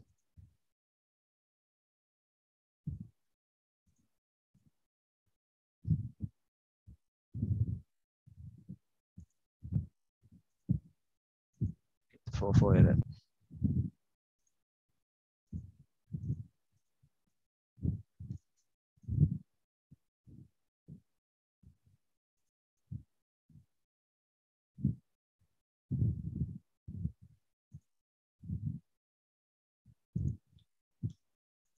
Okay.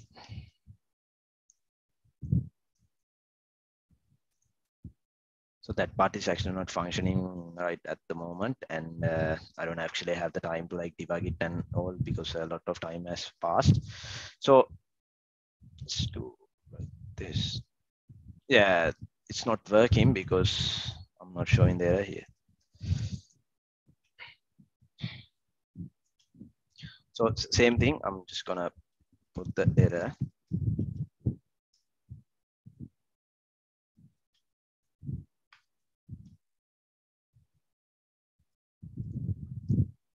Okay.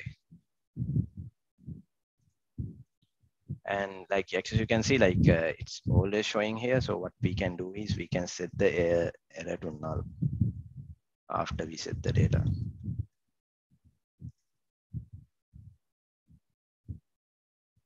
Okay, so whenever like you do a wrong request, it should show like that. So basically, if since the error is fired, like now we are setting the error here, and we are like getting rid of the loading message, and it's showing the error message because we are conditionally rendering it here.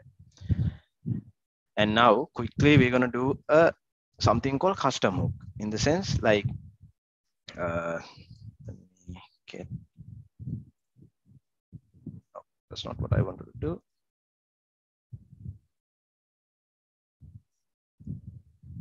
Just gonna delete this. Okay. Okay, it just messed up with my structure again. Okay, here like you can see that now we will have to use this fetch request like in several places. So what we can do here is we can add this as a like a custom React hook, in the sense we want to reuse this rather than use it again and again, this same code part just to like get data. So what we can do here is what I'm gonna do here is like I'm gonna get the component from the reusable component that I created, and I'm gonna paste it here. I'll just explain what it does because the thing is time is passing by. Okay, so what I have done here is so this part we can actually like extract into another component like a React hook. හරි එතකොට අපිට පුළුවන් මේ part එක execute කරන්න වෙනම React hook එක. එතකොට අපිට පුළුවන් අපේ දැන් මෙතන conditionally අපිට ඇත්තටම යවන්න ඕනේ අපි URL එක විතරයි. මොකද අපේ කියන්නේ අපිට වෙනස් වෙන්නේ ඒක විතරනේ, අනිත් ටික ඔක්කොම එකයිනේ data ටික ගනිද්දි. අපිට ඊට පස්සේ ඒකෙන් run වෙලා එන values ටික අපිට return කරගන්න විතරයි තියෙන්නේ. So in that case what we do is we create a use fetch file, in the sense like you can name it whatever you want, but you need to include the use keyword to make it recognizable as a React hook. So what I've done here is it's basically the same thing like with the states and everything, but we pass the URL as a prop, and then we set the URL as the fetch the URL. So, and also what we're going to do is we're going to put it as a dependency as well. So because we need to run this again if this URL changes, then we're going to return the data and data is pending an error from the React hook itself. So how can we like use this one? So in the home itself, I'm going to copy some, I'm going to replace this code. And also I'm going to add another component here as well called book list. So what book list does is, so when you go to the, like, let me go back again. As you can see, like this code part, this data, this code part is like, we can actually use this as a separate component rather than using the same thing here. So what I'm going to do is I'm going to copy the code for book list component. Just ignore the errors for the time being. Then I'll comment some of the code here because I'll explain it later on because it's related to the, okay. Should technically, now I'm gonna replace the home as well.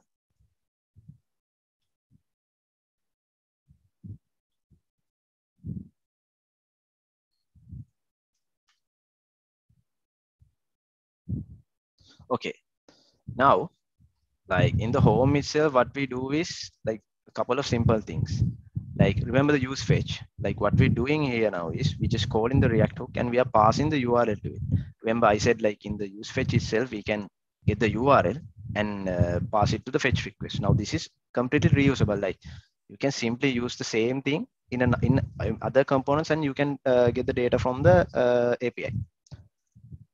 So that's like the power of like reusable React hooks. As you can like do the same thing with like you can think about components in that way as well. So then here, like in the book list, I didn't explain it. So book list, what I've done is like simply I get the books array here, like the books that needs to be shown, and I'm going to map through it and show every element. So this book list component will be rendered here in the home component itself. So remember we like check whether books are available, and then we render the books component passing books as a prop. And now these parts are like handled through the React hooks itself. And also about the remember like through the use fetch we are passing data, but here we can actually, this is another feature in ES6, we can explicitly mention like we can rename it to books itself. Like it's meaningful rather than saying data, we can just say assign a new name for this. All right, let me go to the points that I need to know. Okay, now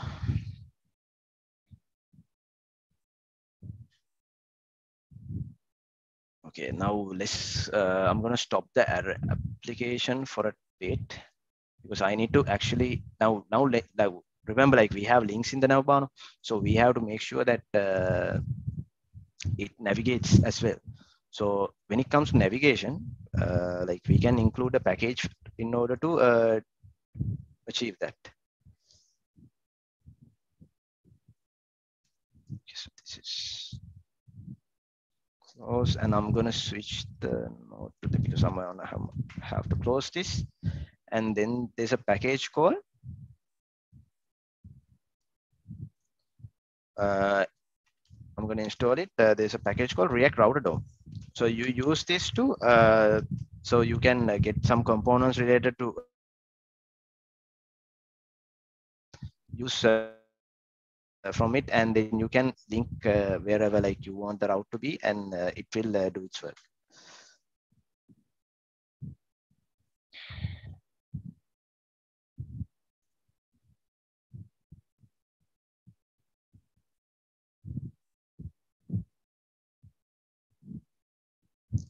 Okay, so while it installs, we're gonna have to make the apps here. So we're gonna have to import the packages of it here.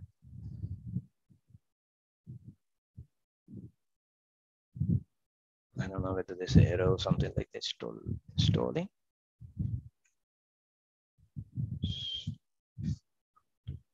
So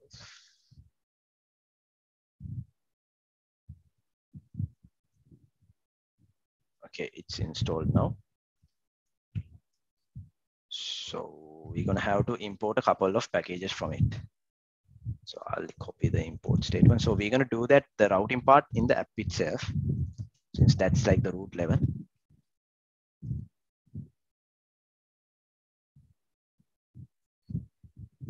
Okay, so the components that we're gonna get from React Router is React Router, like it's browser router, but I'm gonna name it as router. Like you can put a name, like you can put as and like you can put give a name that is like more meaningful to you.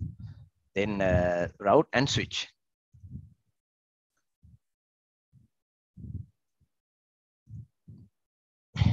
Sorry. Also, I'm going to run the app again because I stopped it.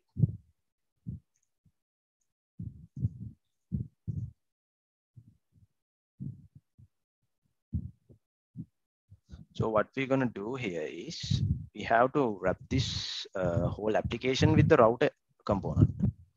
So call router, and we're going to put the div inside this. And then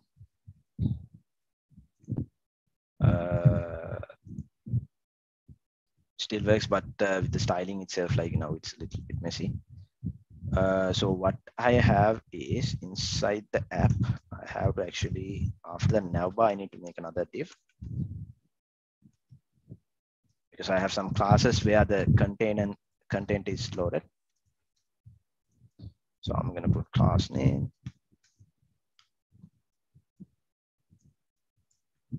content,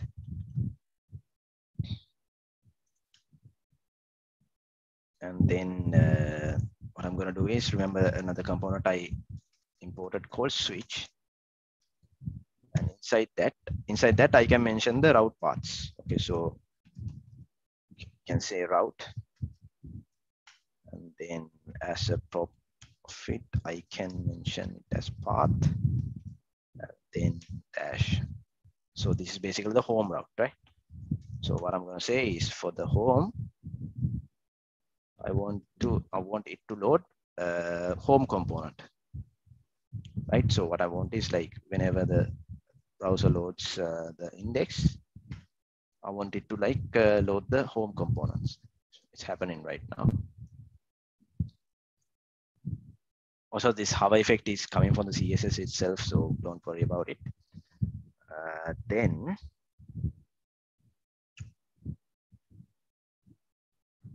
I'm going to have some other components as well. So we're going to have a create component.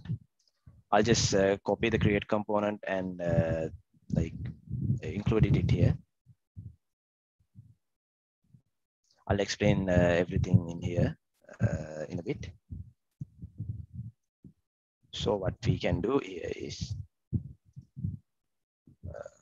in the app, I want to now whenever like you click the new book, I want it to go to another page, like in the create new book page. So what I'm going to do here is scale route and path. I'm going to mention it as create. Now remember that like we included let's just create.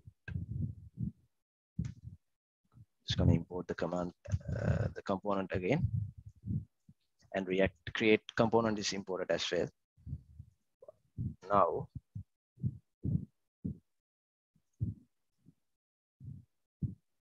it's not working, right? Like we're in the React create path, but it's not working because this route, like since we have the this basically like looks and matches with the path we give. So basically, since the dash is there, like even if this is dash create, like whenever like since the dash is there, like it looks for the first like letter, and since it's dash, it just goes to the home component itself. So here, what we can do here is we can either like get this route like up in the sense like we can put this this route down and we can put this up, but instead we can say exact. Exact means needs to be exactly this dash, otherwise it won't load. So in the sense, if we go to home, now the home component will load. I will explain what's happening in create. Give me a second. So another thing I want to highlight is this. So if you inspect, this is an issue now. And I'm going to go to the navbar component as well. Remember, like navbar component, like we created in the early stages. Yet we have like anchor tags here, right? So with dash for the slash for the home and slash create for the new book. Now, so whenever this loads a bunch of JavaScript, and then we click new book, it goes to create new book, and like it loads everything again. But so that goes from the concept that we go, because we want this only this component to be loaded, not the others. So what we have to do here is there's something called link. Like instead of using anchor tag, we have to use a component called link in React. So basically, you can import it from React Router DOM. So instead of using anchor tag, you have to use link component.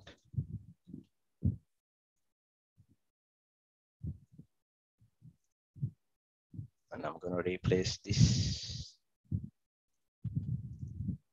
It's basically like putting anchor tags as well in when you like inspect it through element, but it has its own implementation, so it does not like reloads everything again and again.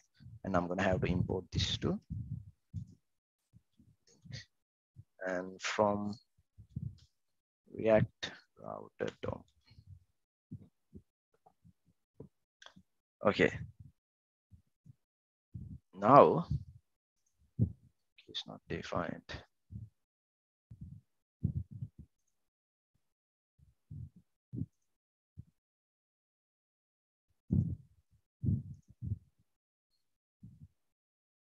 Yeah, we cannot use now href does not work. We have to pass the pass a prop call to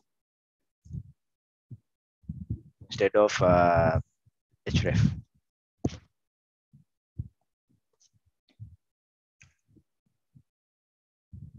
Now let me reload the app again. Now it initially loads everything. Now whenever like I go to new book, you can see like there are some couple of few requests, but it didn't load the entire app. Let me do that again. I'm gonna go to home and I'm gonna reload the page. Everything will be loaded. And whenever like I go to new book, it doesn't reload like the last time. It has a request here, so that is why it's appearing. I'll show you what that request is. Okay, so that is for routing. Like you have to like add the routes and route and parts here, and the components that you need to show. And in the linking parts, you have to mention, you have to add links, and into the tools, you can mention the route paths itself. Okay, before going to the add part, I'm gonna create the book details page as well. So once you click this book item, you need to like go to another page, right? No, let's just go finish the create part first. I think that's way easier. Okay. Basically, I had to copy this thing because I think if I like do this from the scratch, I think it will take another lot of time. So I'll explain what is happening here. Now, so we are using use effect and use state. We are having a couple of use state here. So we want to enter book title, description, and book author, right? So in React, like in HTML forms, we cannot simply like write the inputs like this, input like this, and say let it work on it, because we have to maintain the value of what value of input in the state. Let me actually comment this code part first. I think I'll have to explain it for one input, otherwise you won't get it. Okay. I'll just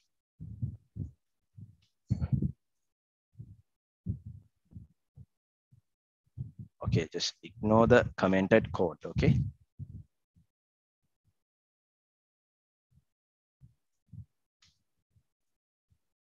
So imagine this thing only has a title and a text box, book title. So the thing is traditionally like we can, you won't have even this as well. So whenever like you submit the form, so we use the event on submit for this, and this on submit is we assign a function to it called handle submit, and basically we can execute whatever we want from the submission itself. So the thing is, whenever like we update this, it won't like we can't access this, right? Like whenever like even though we submit, we need the place to access it. So what we do in React is we make a state, use state, and then we assign that value to the value of the input itself. Okay, so okay, that's done now.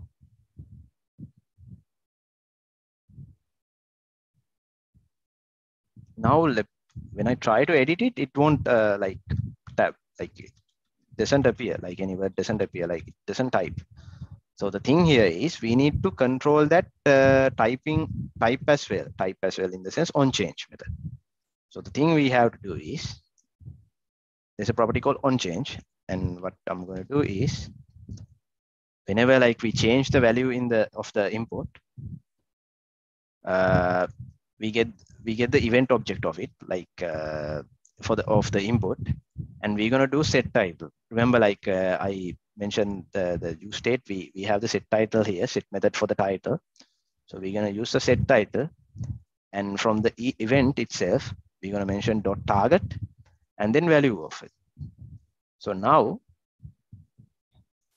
whenever I type it, it works. And like whenever I like stop writing it, the state now contains the this value, the value as well. So whenever we submit, we can simply access this title and add that. So in this example, now I will uncomment the other code parts as well, apart from the last one. Now I want to enter book title, description, and author. Both I'll explain in a bit. Okay. This can't find a description. So for the description itself, we put another use state, and description is a text area, and we assign the value of it to description. We have another set state here, and now we have done the same thing like in the for the title in the text area itself. So you got the end change, and we set the description of the target value. Okay, that's done as well. Now, when it comes to author, like what I decided was like in the JSON file itself, like we're gonna assume that we're gonna get the authors from the API itself. Now, because of that, like we cannot just mention, okay, these options are gonna be like, we can't, I didn't want to like hard code it. So what we have to do is we need to make a fetch call to this API, and we have to get this data, and we need to load it into that drop down itself. So remember, like we are using a use fetch React hook here, so we can reuse it again here as well. Then we can assign the value to the select. Okay, let me uncomment this. Also, I'll have to uncomment these code parts too. So simply what I've done here is I mentioned the use state for author as well. And then what I'm going to do here is use a fetch request for the authors. Okay, so I'm not going to like check the errors and things like this here, just e-spending and authors. And then it's not defined. Yes, the thing is now, remember like at the initial rendering, this authors is not there. So whenever like I try to re-render this won't this will show an error, as well as also since this is a state value, like I'll show it.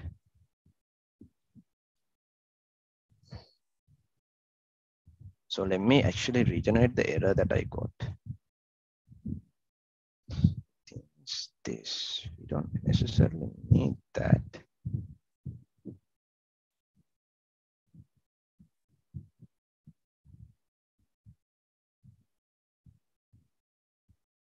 Okay, so thing was this, like, okay, so you get the data and you load it to the select itself.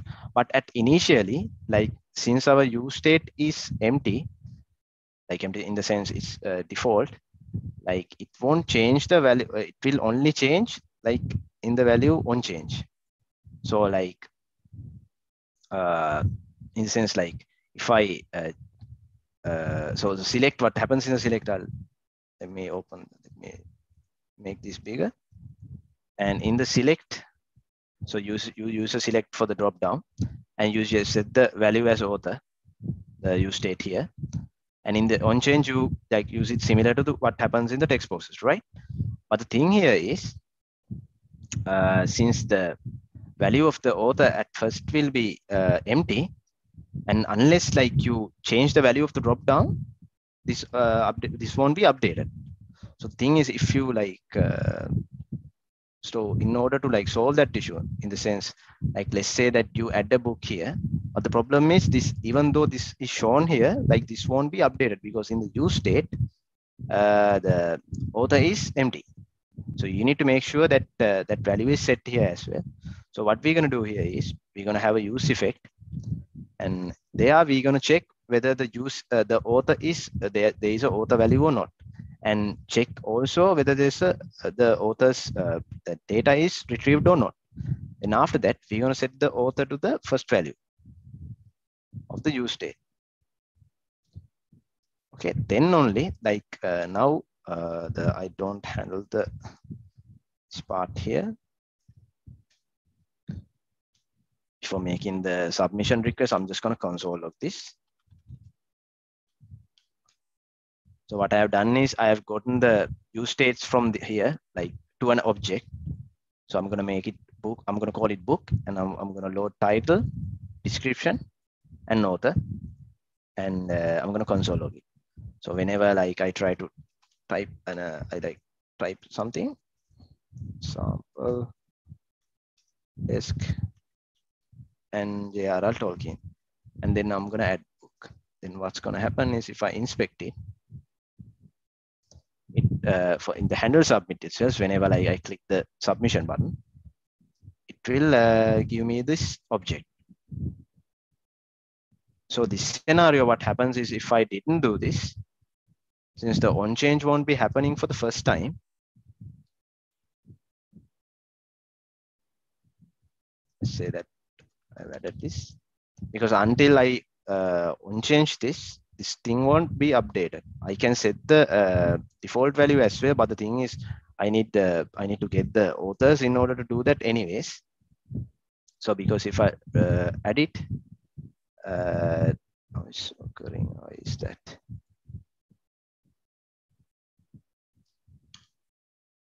Okay.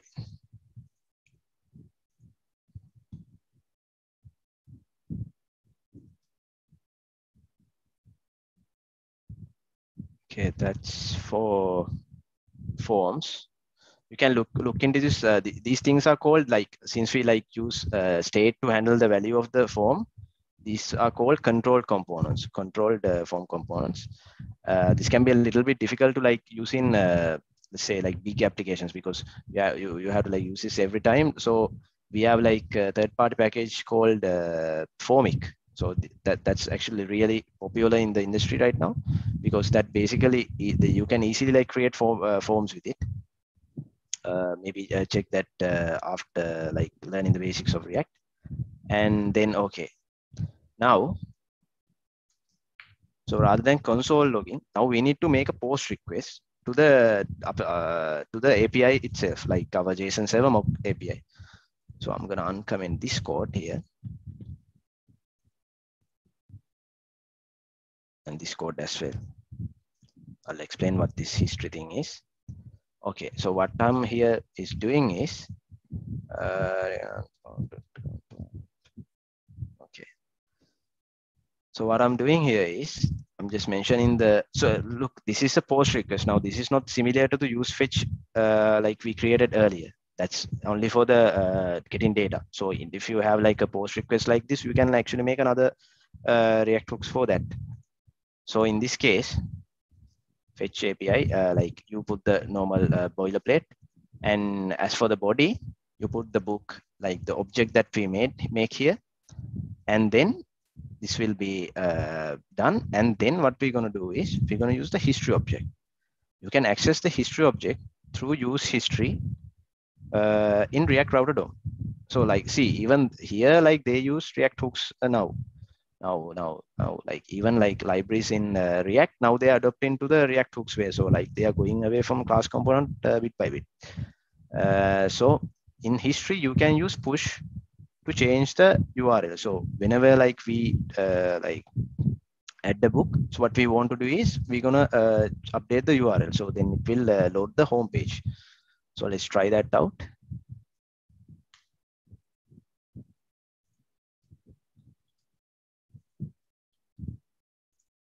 Add book.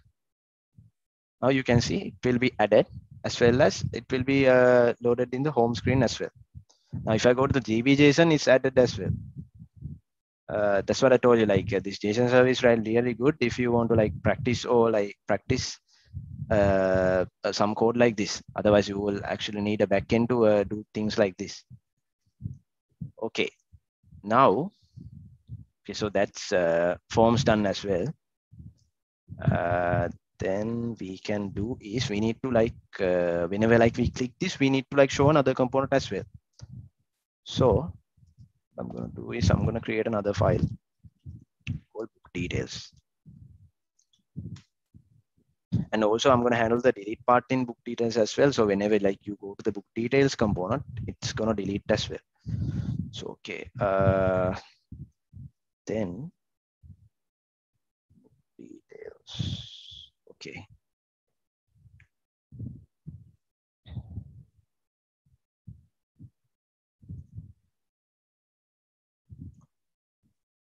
Let me copy that to code. I'll explain the code from the beginning. Okay, let me comment some of the code. No, let's just stick with, okay, let me make this bigger. All right, just ignore this part and just go into the return statement, right? So what do we want to do? We want to like show the individual book. Okay, not the list, individual book. So in this case, like we have to make a fetch request again, but we have to access the ID. Okay, so in that case, what we need to do is, you know, like parameter, that URL parameters, right? You can access that through from here. So what we need to do is, whenever like you click this, first you need to make these links. Remember, like I commented this line. So what I'm going to do is uncomment it. So now this part is wrapped with links. To comment this as well.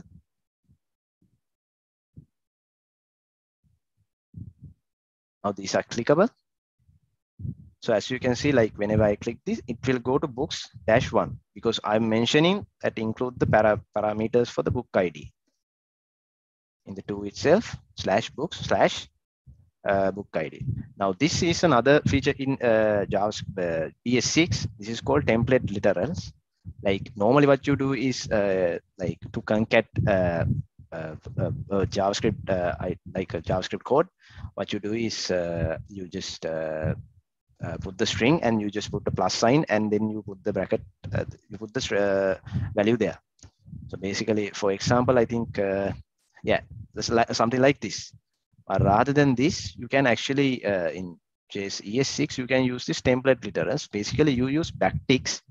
I think you might know that before the, in the keyboard itself, before the number 1, this backtick is there. You put the backtick inside that. Inside the string itself, you can mention $, and then you can put the curly braces and you can mention the variable, JavaScript variable there. So remember, since we are like iterating through books here, we have the ID. Since ID is coming through the object itself. So we can actually pass that to the users as a param. So now we need to access this param in the component itself. So, okay, going back to the book details.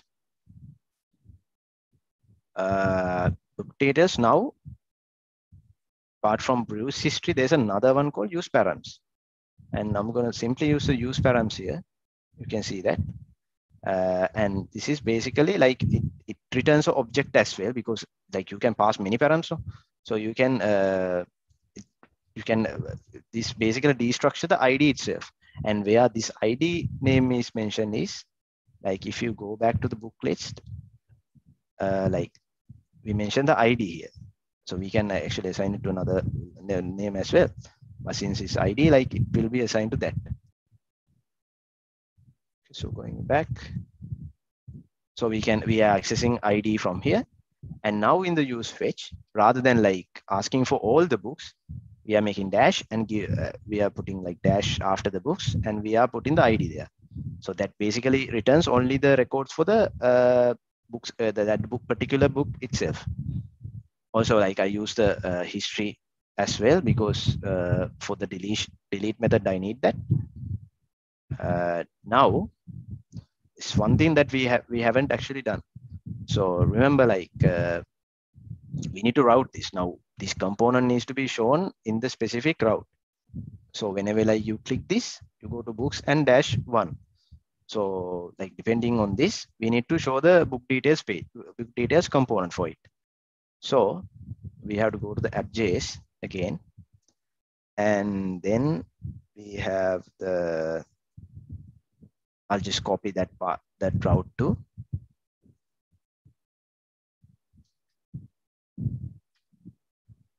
Okay, so you got the route path, books, and you mention the param.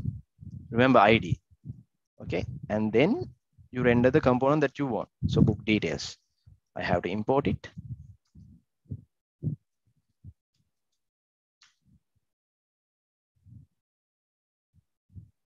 Now, since that we have set up everything in the other side, it just loads right away. So what happens is, whenever like you go to this route with param ID, that book details page, book details component access that ID, send a request through to books API, and then get the data for that particular book. And when that book is there, it's basically showing this data. So simple as that, like similar to like other components we use, it's the same structure here. So since the timeout is there, loading message loading will be shown, and then only the like after the spending and everything is figured out, and the data will be shown. As for the delete, what we have done here is we have put a button with on click, and you put an event there for handle click, and handle click is handled here. And you use another fetch request to do that with method delete, and then you mention the book ID here.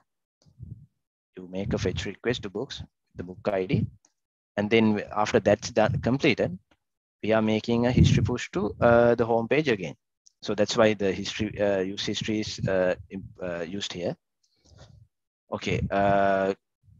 Again, now let's refresh. Let me go to the home. So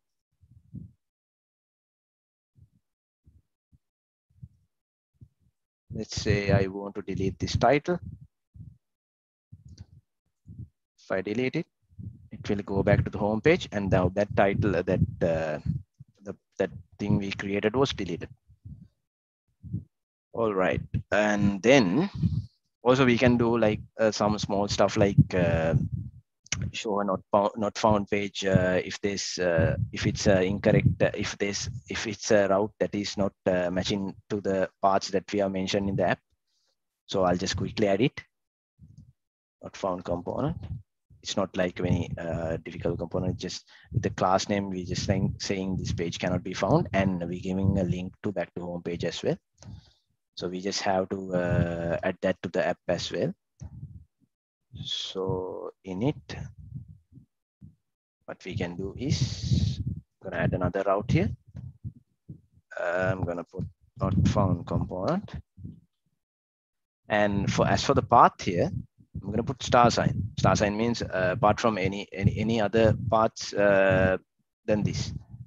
So I can මේ path හැර අනිත් path එකට මේ component එක execute කරන්න කියලා කියන්නේ.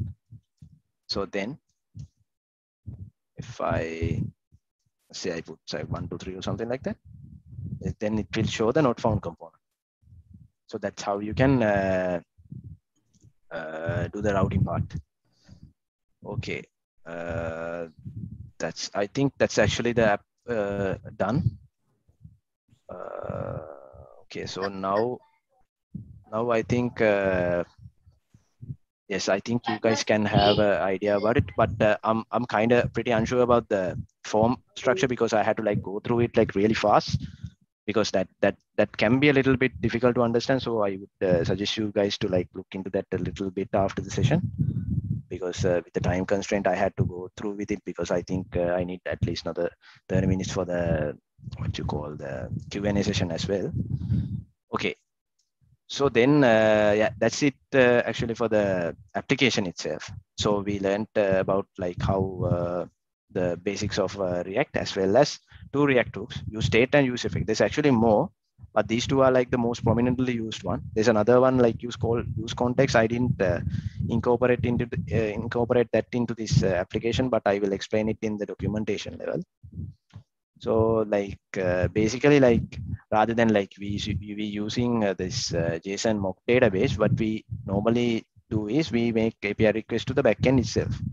So then we are like working on it, in the sense we get the data and we show it like that.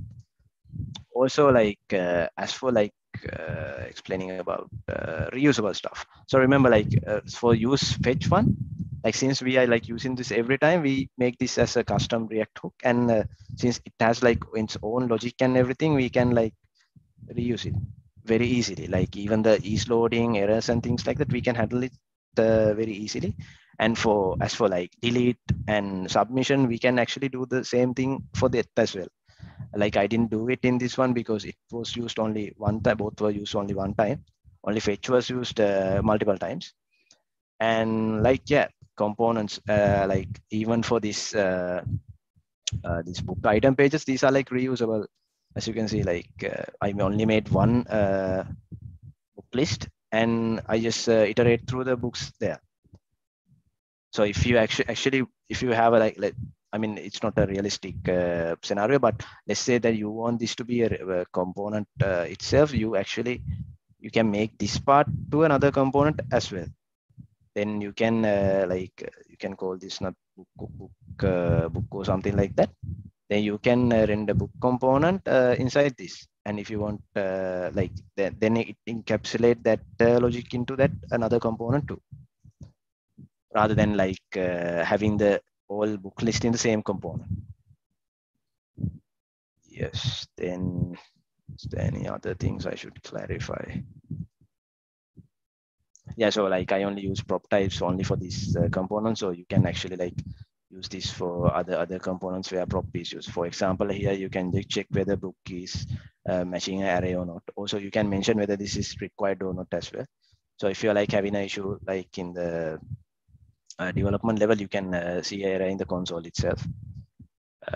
Yes. Okay, going back to the documentation.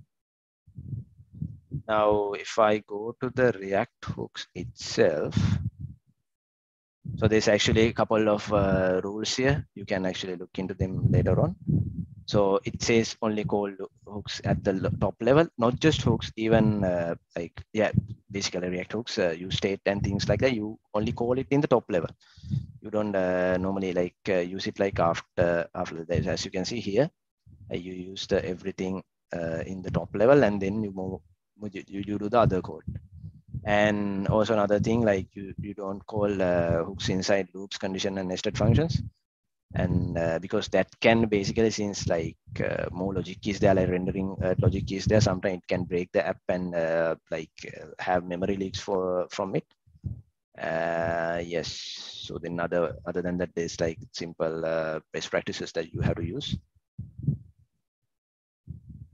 Okay, then we did this part. Building your own hooks means creating custom ones. We actually did the custom one by creating the use fetch custom React hook using use state logic. And then also the hooks API reference. This part is actually mentioned what are the other React hooks are there. So like actually, like I told you, like use context is another basic hook dimension. It won't be like used as consistently as the other two, but it will be used as well. Others are like optional ones, or not optional, but you will use it. But this, I don't think like I didn't want to like incorporate those stuff into this as well, because it was difficult for me to like explain even these concepts within the given time period. So I'll quickly go through the use context because it's somewhat useful. Because okay, so you see these props, right? Like imagine like you have this prop here in the home, like let's say it's a variable or something like that, but you want to use it in the book details itself. So it's actually like nested into like a couple of components. So what you have to do is you have to like pass that into the book list, and then from book list, and then you have to pass it to the pass it again. Okay, yeah. In this case, you can't pass it because it's not a component. So you get the idea. So you have one value in the top level, but you want to use it in a nested level. So let's say you have to. So in that case, you have to pass it from component to component. So that can be somewhat like not inappropriate sometimes, because basically it means that if you're having a variable in the top level, means you are using it in multiple components. Again, උඩම level එකේ මොකක් හරි state එකක් මොකක් හරි variable එකක් use කරනවා නම්, උදාහරණයක් ලෙස theme එක, කියන්නේ අපි මොකක් හරි web application එක මොකක් හරි light theme dark theme වගේ එකක් use කරනවා නම්, අපි ඒකට අනුව අපි styles වෙනස් කරනවා වගේ නම්, අපි උඩම level එකේ තියාගෙන ඉන්නවා නම්, අපි හැම component එකට pass කරන එක එච්චර, ඒ කියන්නේ ඒක inappropriate නෑ. ඒ කියන්නේ මේ ඒක එච්චර, ඒ කියන්නේ best practice එක නෙමෙයි ඒක.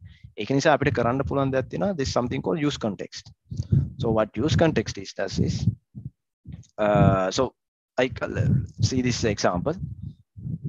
So there's actually a const called themes. Okay, so in order to create a context, you have to do react.create context, and then you set the default value for it, and then you say const theme context, right? And in order to like provide this to the other components, you have to wrap the components with the theme context itself. So you are assigning this value to it, context value to it, and then you are providing through a component theme context provider, and you can change the value from here. Now inside that, now there's only toolbar here. Like you can put every other component, like the components that you want to like use the context. Actually, you don't use the word use. You say consume the context. So the components that you want to consume, you put it inside the providers. Can provider එක context එක ඇතුලේ දානවා අර components ටික ඔක්කොම අපිට ඒව ඇතුලේ නිකන් හරි use වෙනවා නම් theme context එකේ තියෙන file එක. File එක කියන්නේ value එක. So what we do is in order to consume that, use that inside the component itself. These are actually like separate components, so don't worry about that a lot. So these are like basically just think of these as in different files.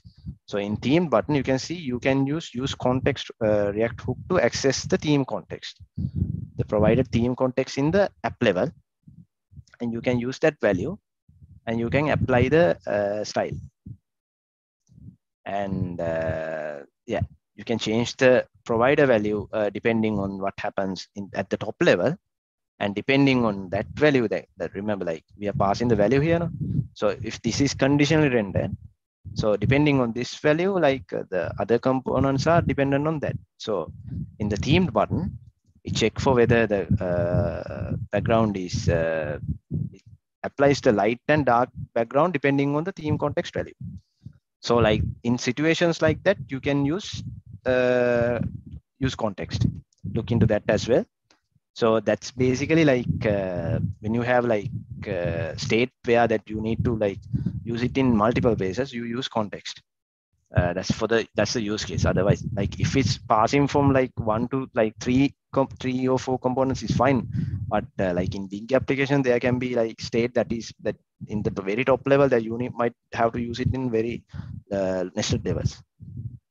So I don't know whether most of you guys heard of that. This actually state manager packages that you can use to like manage the state very well. So for example, there's something called Redux. That's actually another complex scenario. So you can use Redux to like rather than using use states, you have something called reducers and state in that. And there's a concept in that called store. So store is something like a state. It has like every state of the component. So you just access it from each of the component itself. But the thing is like it's very complex. So in order to learn that, you need to first learn this part first. And yeah, then what else?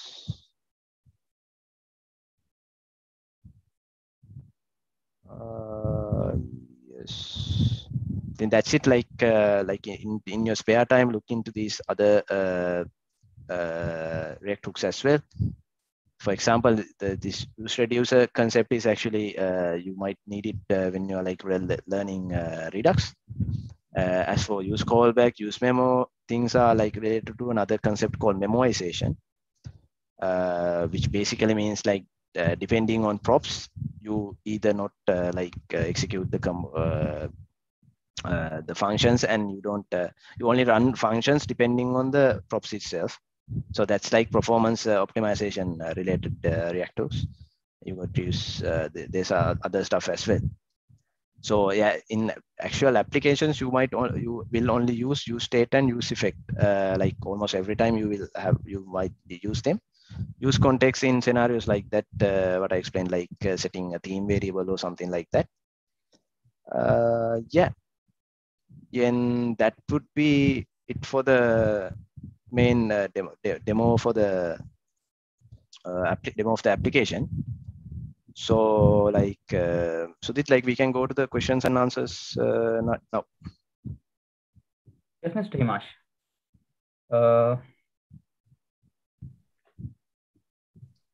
Okay, I think the link is in my mail.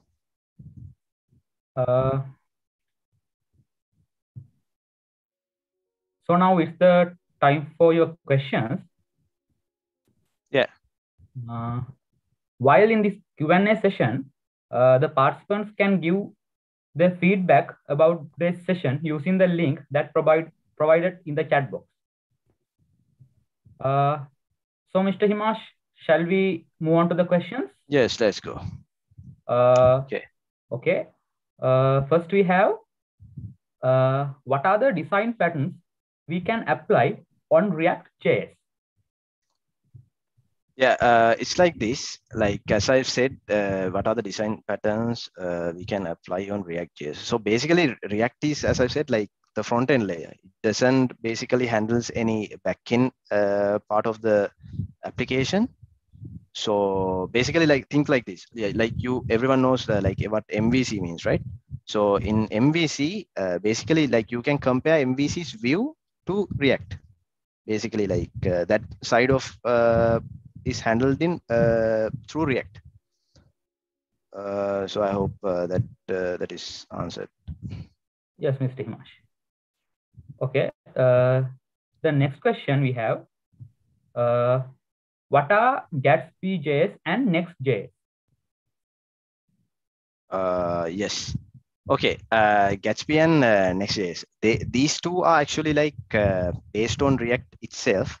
But the thing is, purpose of them is a little bit different. For example, Gatsby, it's something that you use to create static websites. In the sense, like think about like websites, not web applications, where you don't use any database or any backend stuff. you use Gatsby because it's really powerful, as well as it's like super fast. When you think about Next.js, Next.js is something like it's called it's considered as a framework because it's somewhat very it has a set of tools, and the main part of it is this two things called client-side rendering and server-side rendering. So what client-side rendering does is like basically it loads the JavaScript and things in the browser itself, whereas in server-side, basically it loads from the server and then it brings that part, the initial loading to the browser. So using Next.js, you can actually achieve the server-side rendering because it's inbuilt in the app itself. Basically, like we use create React app to like get the app where like everything is set up, right?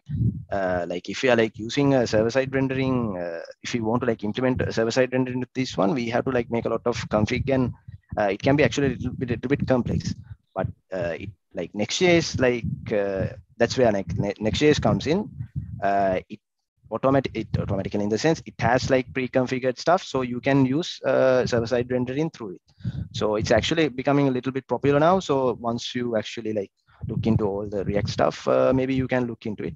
It's somewhat like it's basically like I think if you're only like doing like full stack applications, I think it's very really useful because like I think Node.js like is you need Node.js knowledge for that as well. Yeah, I think. Yes, Mr. Himash. I think you have explained something about the next question too, but I will. Well, you mean the Vata server? Yeah, Yes. I think so. You got the point, like server-side rendering and client-side rendering. So what we actually did was client-side rendering. In order to achieve server-side rendering, we need to actually like make some changes to this, which can be like somewhat of like it's not difficult, but you can do it. But Next.js is actually like a good example for it, that because it like has it's already like has its set of tools and it already pre-configured, so you can use it. And like there's pros and cons to these, both of these. Like you can actually like check about that, and depending on the application itself, people use the server-side rendering rendered React application or client side. Next we have what are the methods used for styling in React projects, and what are the pros and cons of them? Yes, good question. So basically, it's like this. React styling can be another part of a section, like it can be another session because it's a somewhat big topic. So like briefly saying, like remember, like we did inline styling as well as like styling through the style sheet itself. But there are like other ways, like there's something called CSS modules. So what that does is it like remember, like I told you, like if you have like a separate CSS file for a component and you import it and you accidentally like you can override the parent classes as well. But whereas in CSS modules you can have like classes which are like independent to other classes, and you can like embed into that your own component, which actually makes it like very reusable as well. So like you can even like copy the same thing and you can use it on another project. And also another example would be style components. There's something called style components. You can check that as well. So yeah, I think CSS modules are the most used ones. Okay, Mr. Himash. Next we have what is the difference between React.js and Next.js?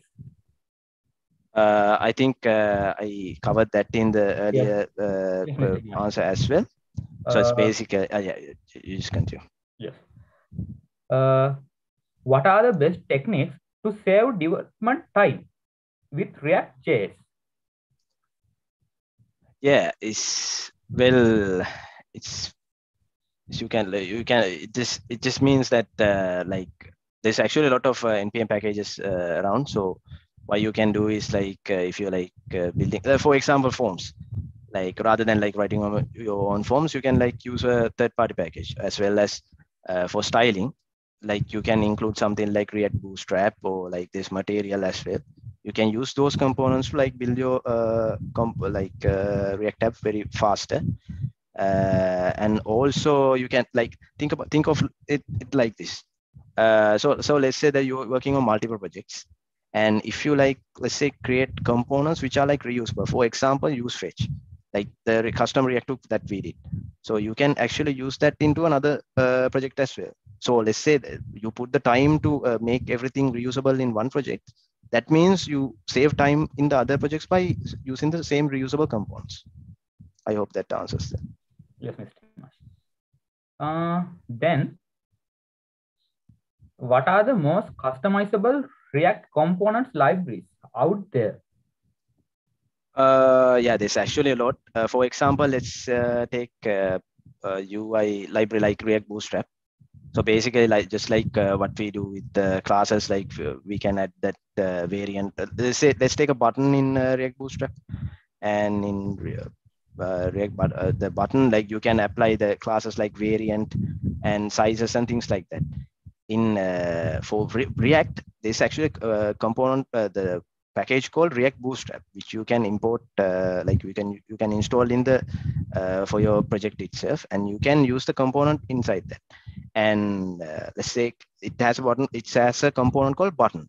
So just like we use the components inside this application, like we can get the button from the React Bootstrap package, and you can pass the props to that. And like props in the sense like what size you want, the color of the button you want, like something similar like that. What are the customizable in the sense like that. So you have like more UI related. There's actually a lot of UI related packages like material. Yeah, things like that. How do we identify which state belongs to which component?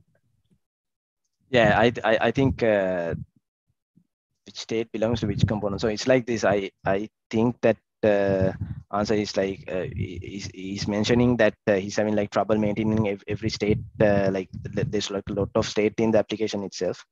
So yeah, so in that times of cases, like we can use like something like Redux to manage a state a little bit better.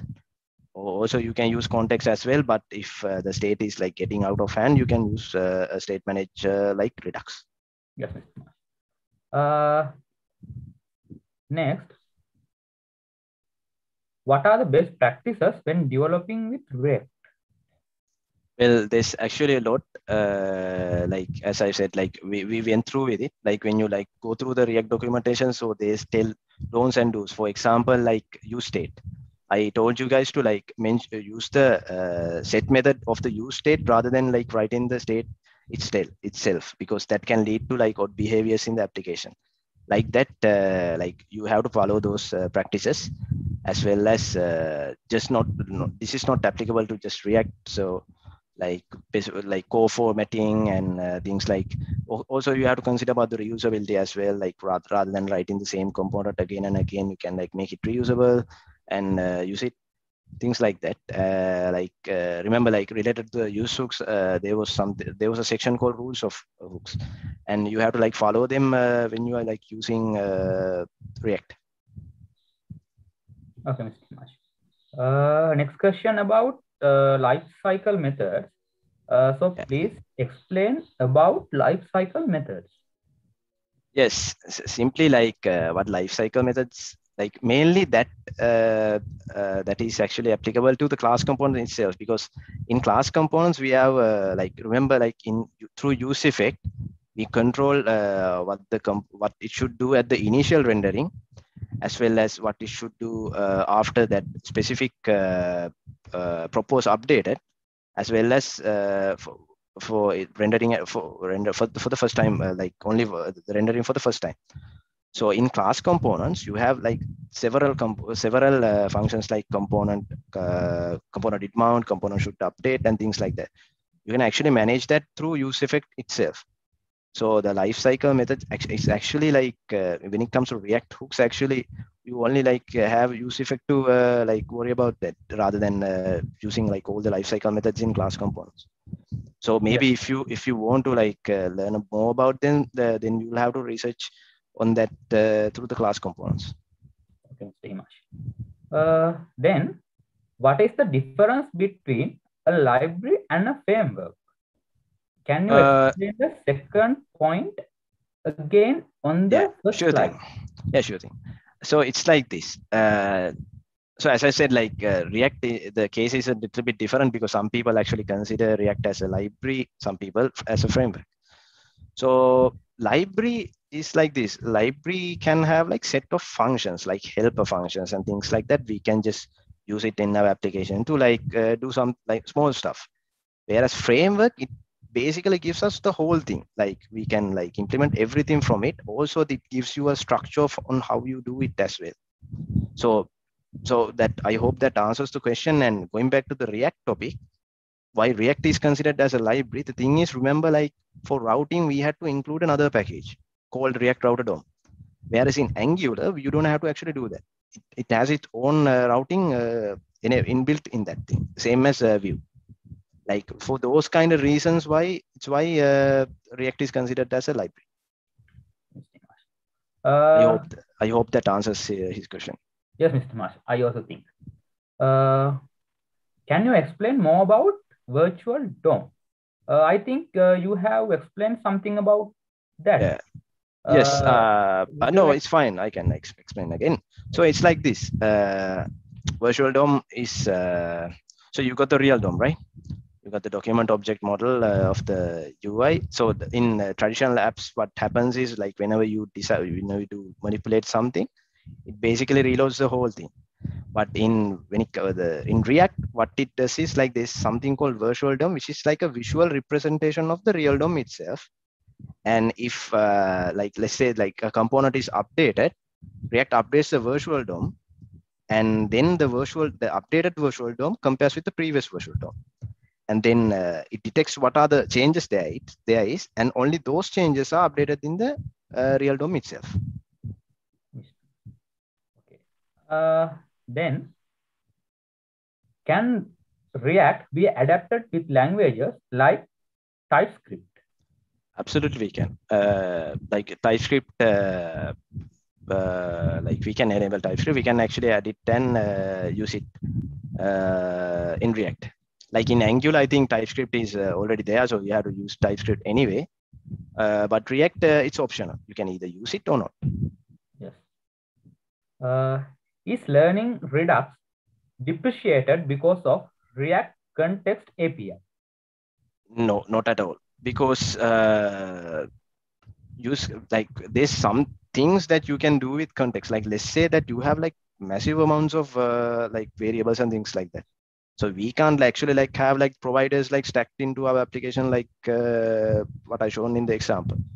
For like one or two things, you can use it. For example, like something like theme, because theme you use it in every component. Whereas Redux, what you can do is you can for specific, even for like small stuff, you can use it as a store and then use it. So in that case, you won't actually use a lot of use state in that. When you like look into a Redux related tutorial, you might understand it perfectly. Yes. Then we have, can we do React coding on Dreamweaver? Oh, I'm not actually quite sure about that, but I think we should be able to, because we just edit the page through the IDE, since like I use a text editor like React Visual Code, you can do it. But I'm not sure about the preview part. But yeah, I think you can do the code edit part in Dreamweaver, yes. But I don't think like a lot of people use Dreamweaver now.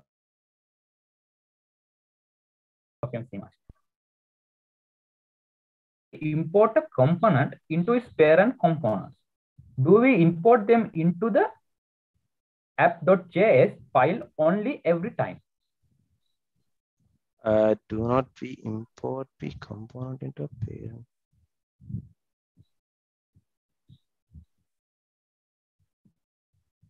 Oh, you mean why okay, I understand what this means. So it's like this, like I didn't had a lot of components in this thing. So because of that, I used every component I created in the route itself. So I think he must have like, so the thing is this, yes, I used every component imported in the route, in the app.js, because I used the route components there, but it's not like that.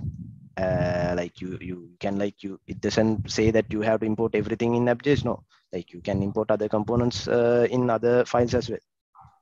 Okay. It's just because that in this example I had to like import everything in the app.js because I had the route like the router part section was in there. Okay, Mr.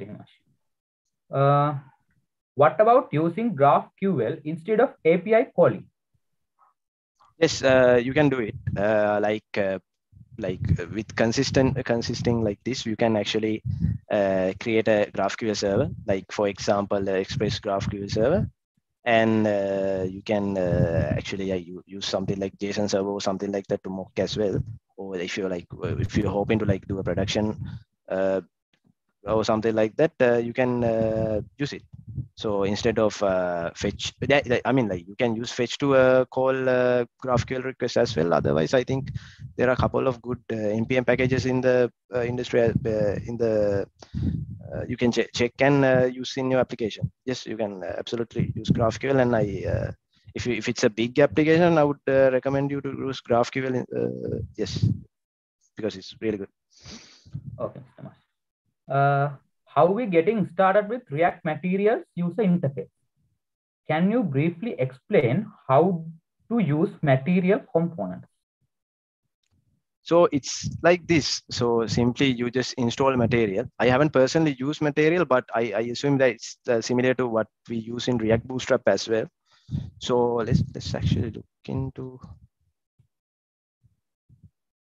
Screen is still shared, so we can actually go to material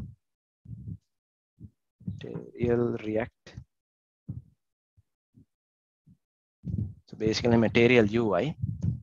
So the material UI is based on material, and it's a UI framework for React. And so basically you use npm install, you install the package into your application. Okay, so like see this, like simply you use like components from it, like for example button. You use the button component and you simply render it in your application, and through props itself, like rather than mentioning classes like primary class, secondary class, you can use the prop to say what color you want or what are the sizes and things like this, similar to React Bootstrap. So let me go to this components section, and let's see, now the button is there. So if you want content, so if you want a secondary colored one, you can just say secondary in the prop itself, rather than saying primary. And if you want to disable, you can just pass a disabled prop. So it's very easy to use it like that. You just only have to install it and go through the documentation and check what are the features in every component and the things you can pass.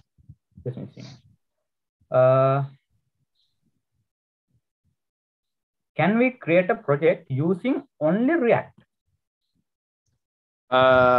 Look, we can, but the thing is, without a data, like if it doesn't have like any it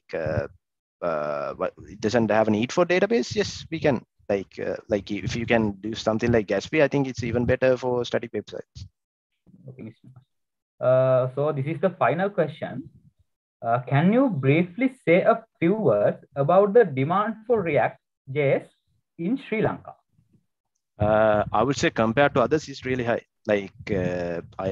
Vue is there a little bit, Angular is there as well, but React it's there a lot. Like even for front end as well as even for every full stack job, I think you need to know at least somewhat of React.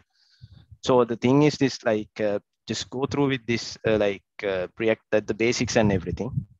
What I can recommend you guys is the person I follow in the for guides is someone called NetNinja. Okay, so just check that guy out, and even I based this component on based this exercise on is one of his work. So the thing is the explanation skills of him is really good. So follow the basics, and then once you master the React hooks and the functional components and things like that, go into Redux. And then once you look into that, it's enough for the industry. If you want to go to the intern level or junior level, it's enough.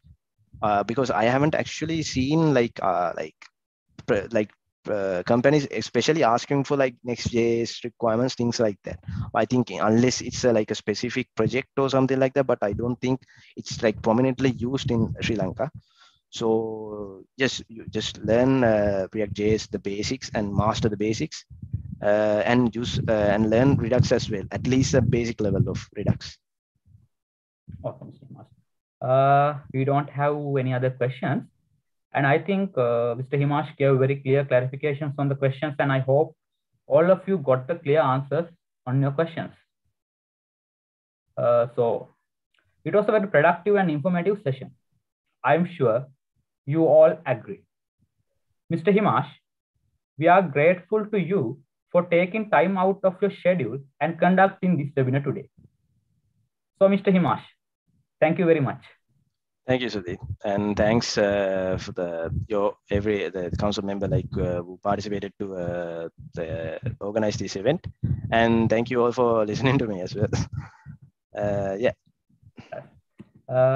And we would like to thank Sana Commerce and ISM APAC for their support for this session, especially Head of HR of ISM APAC, Mr. Samita Liyanagi, for your quick response on our invitation despite having a busy schedule, and for your continuous support.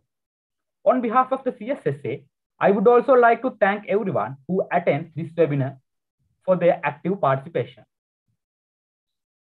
Now, we have reached the end of today's event.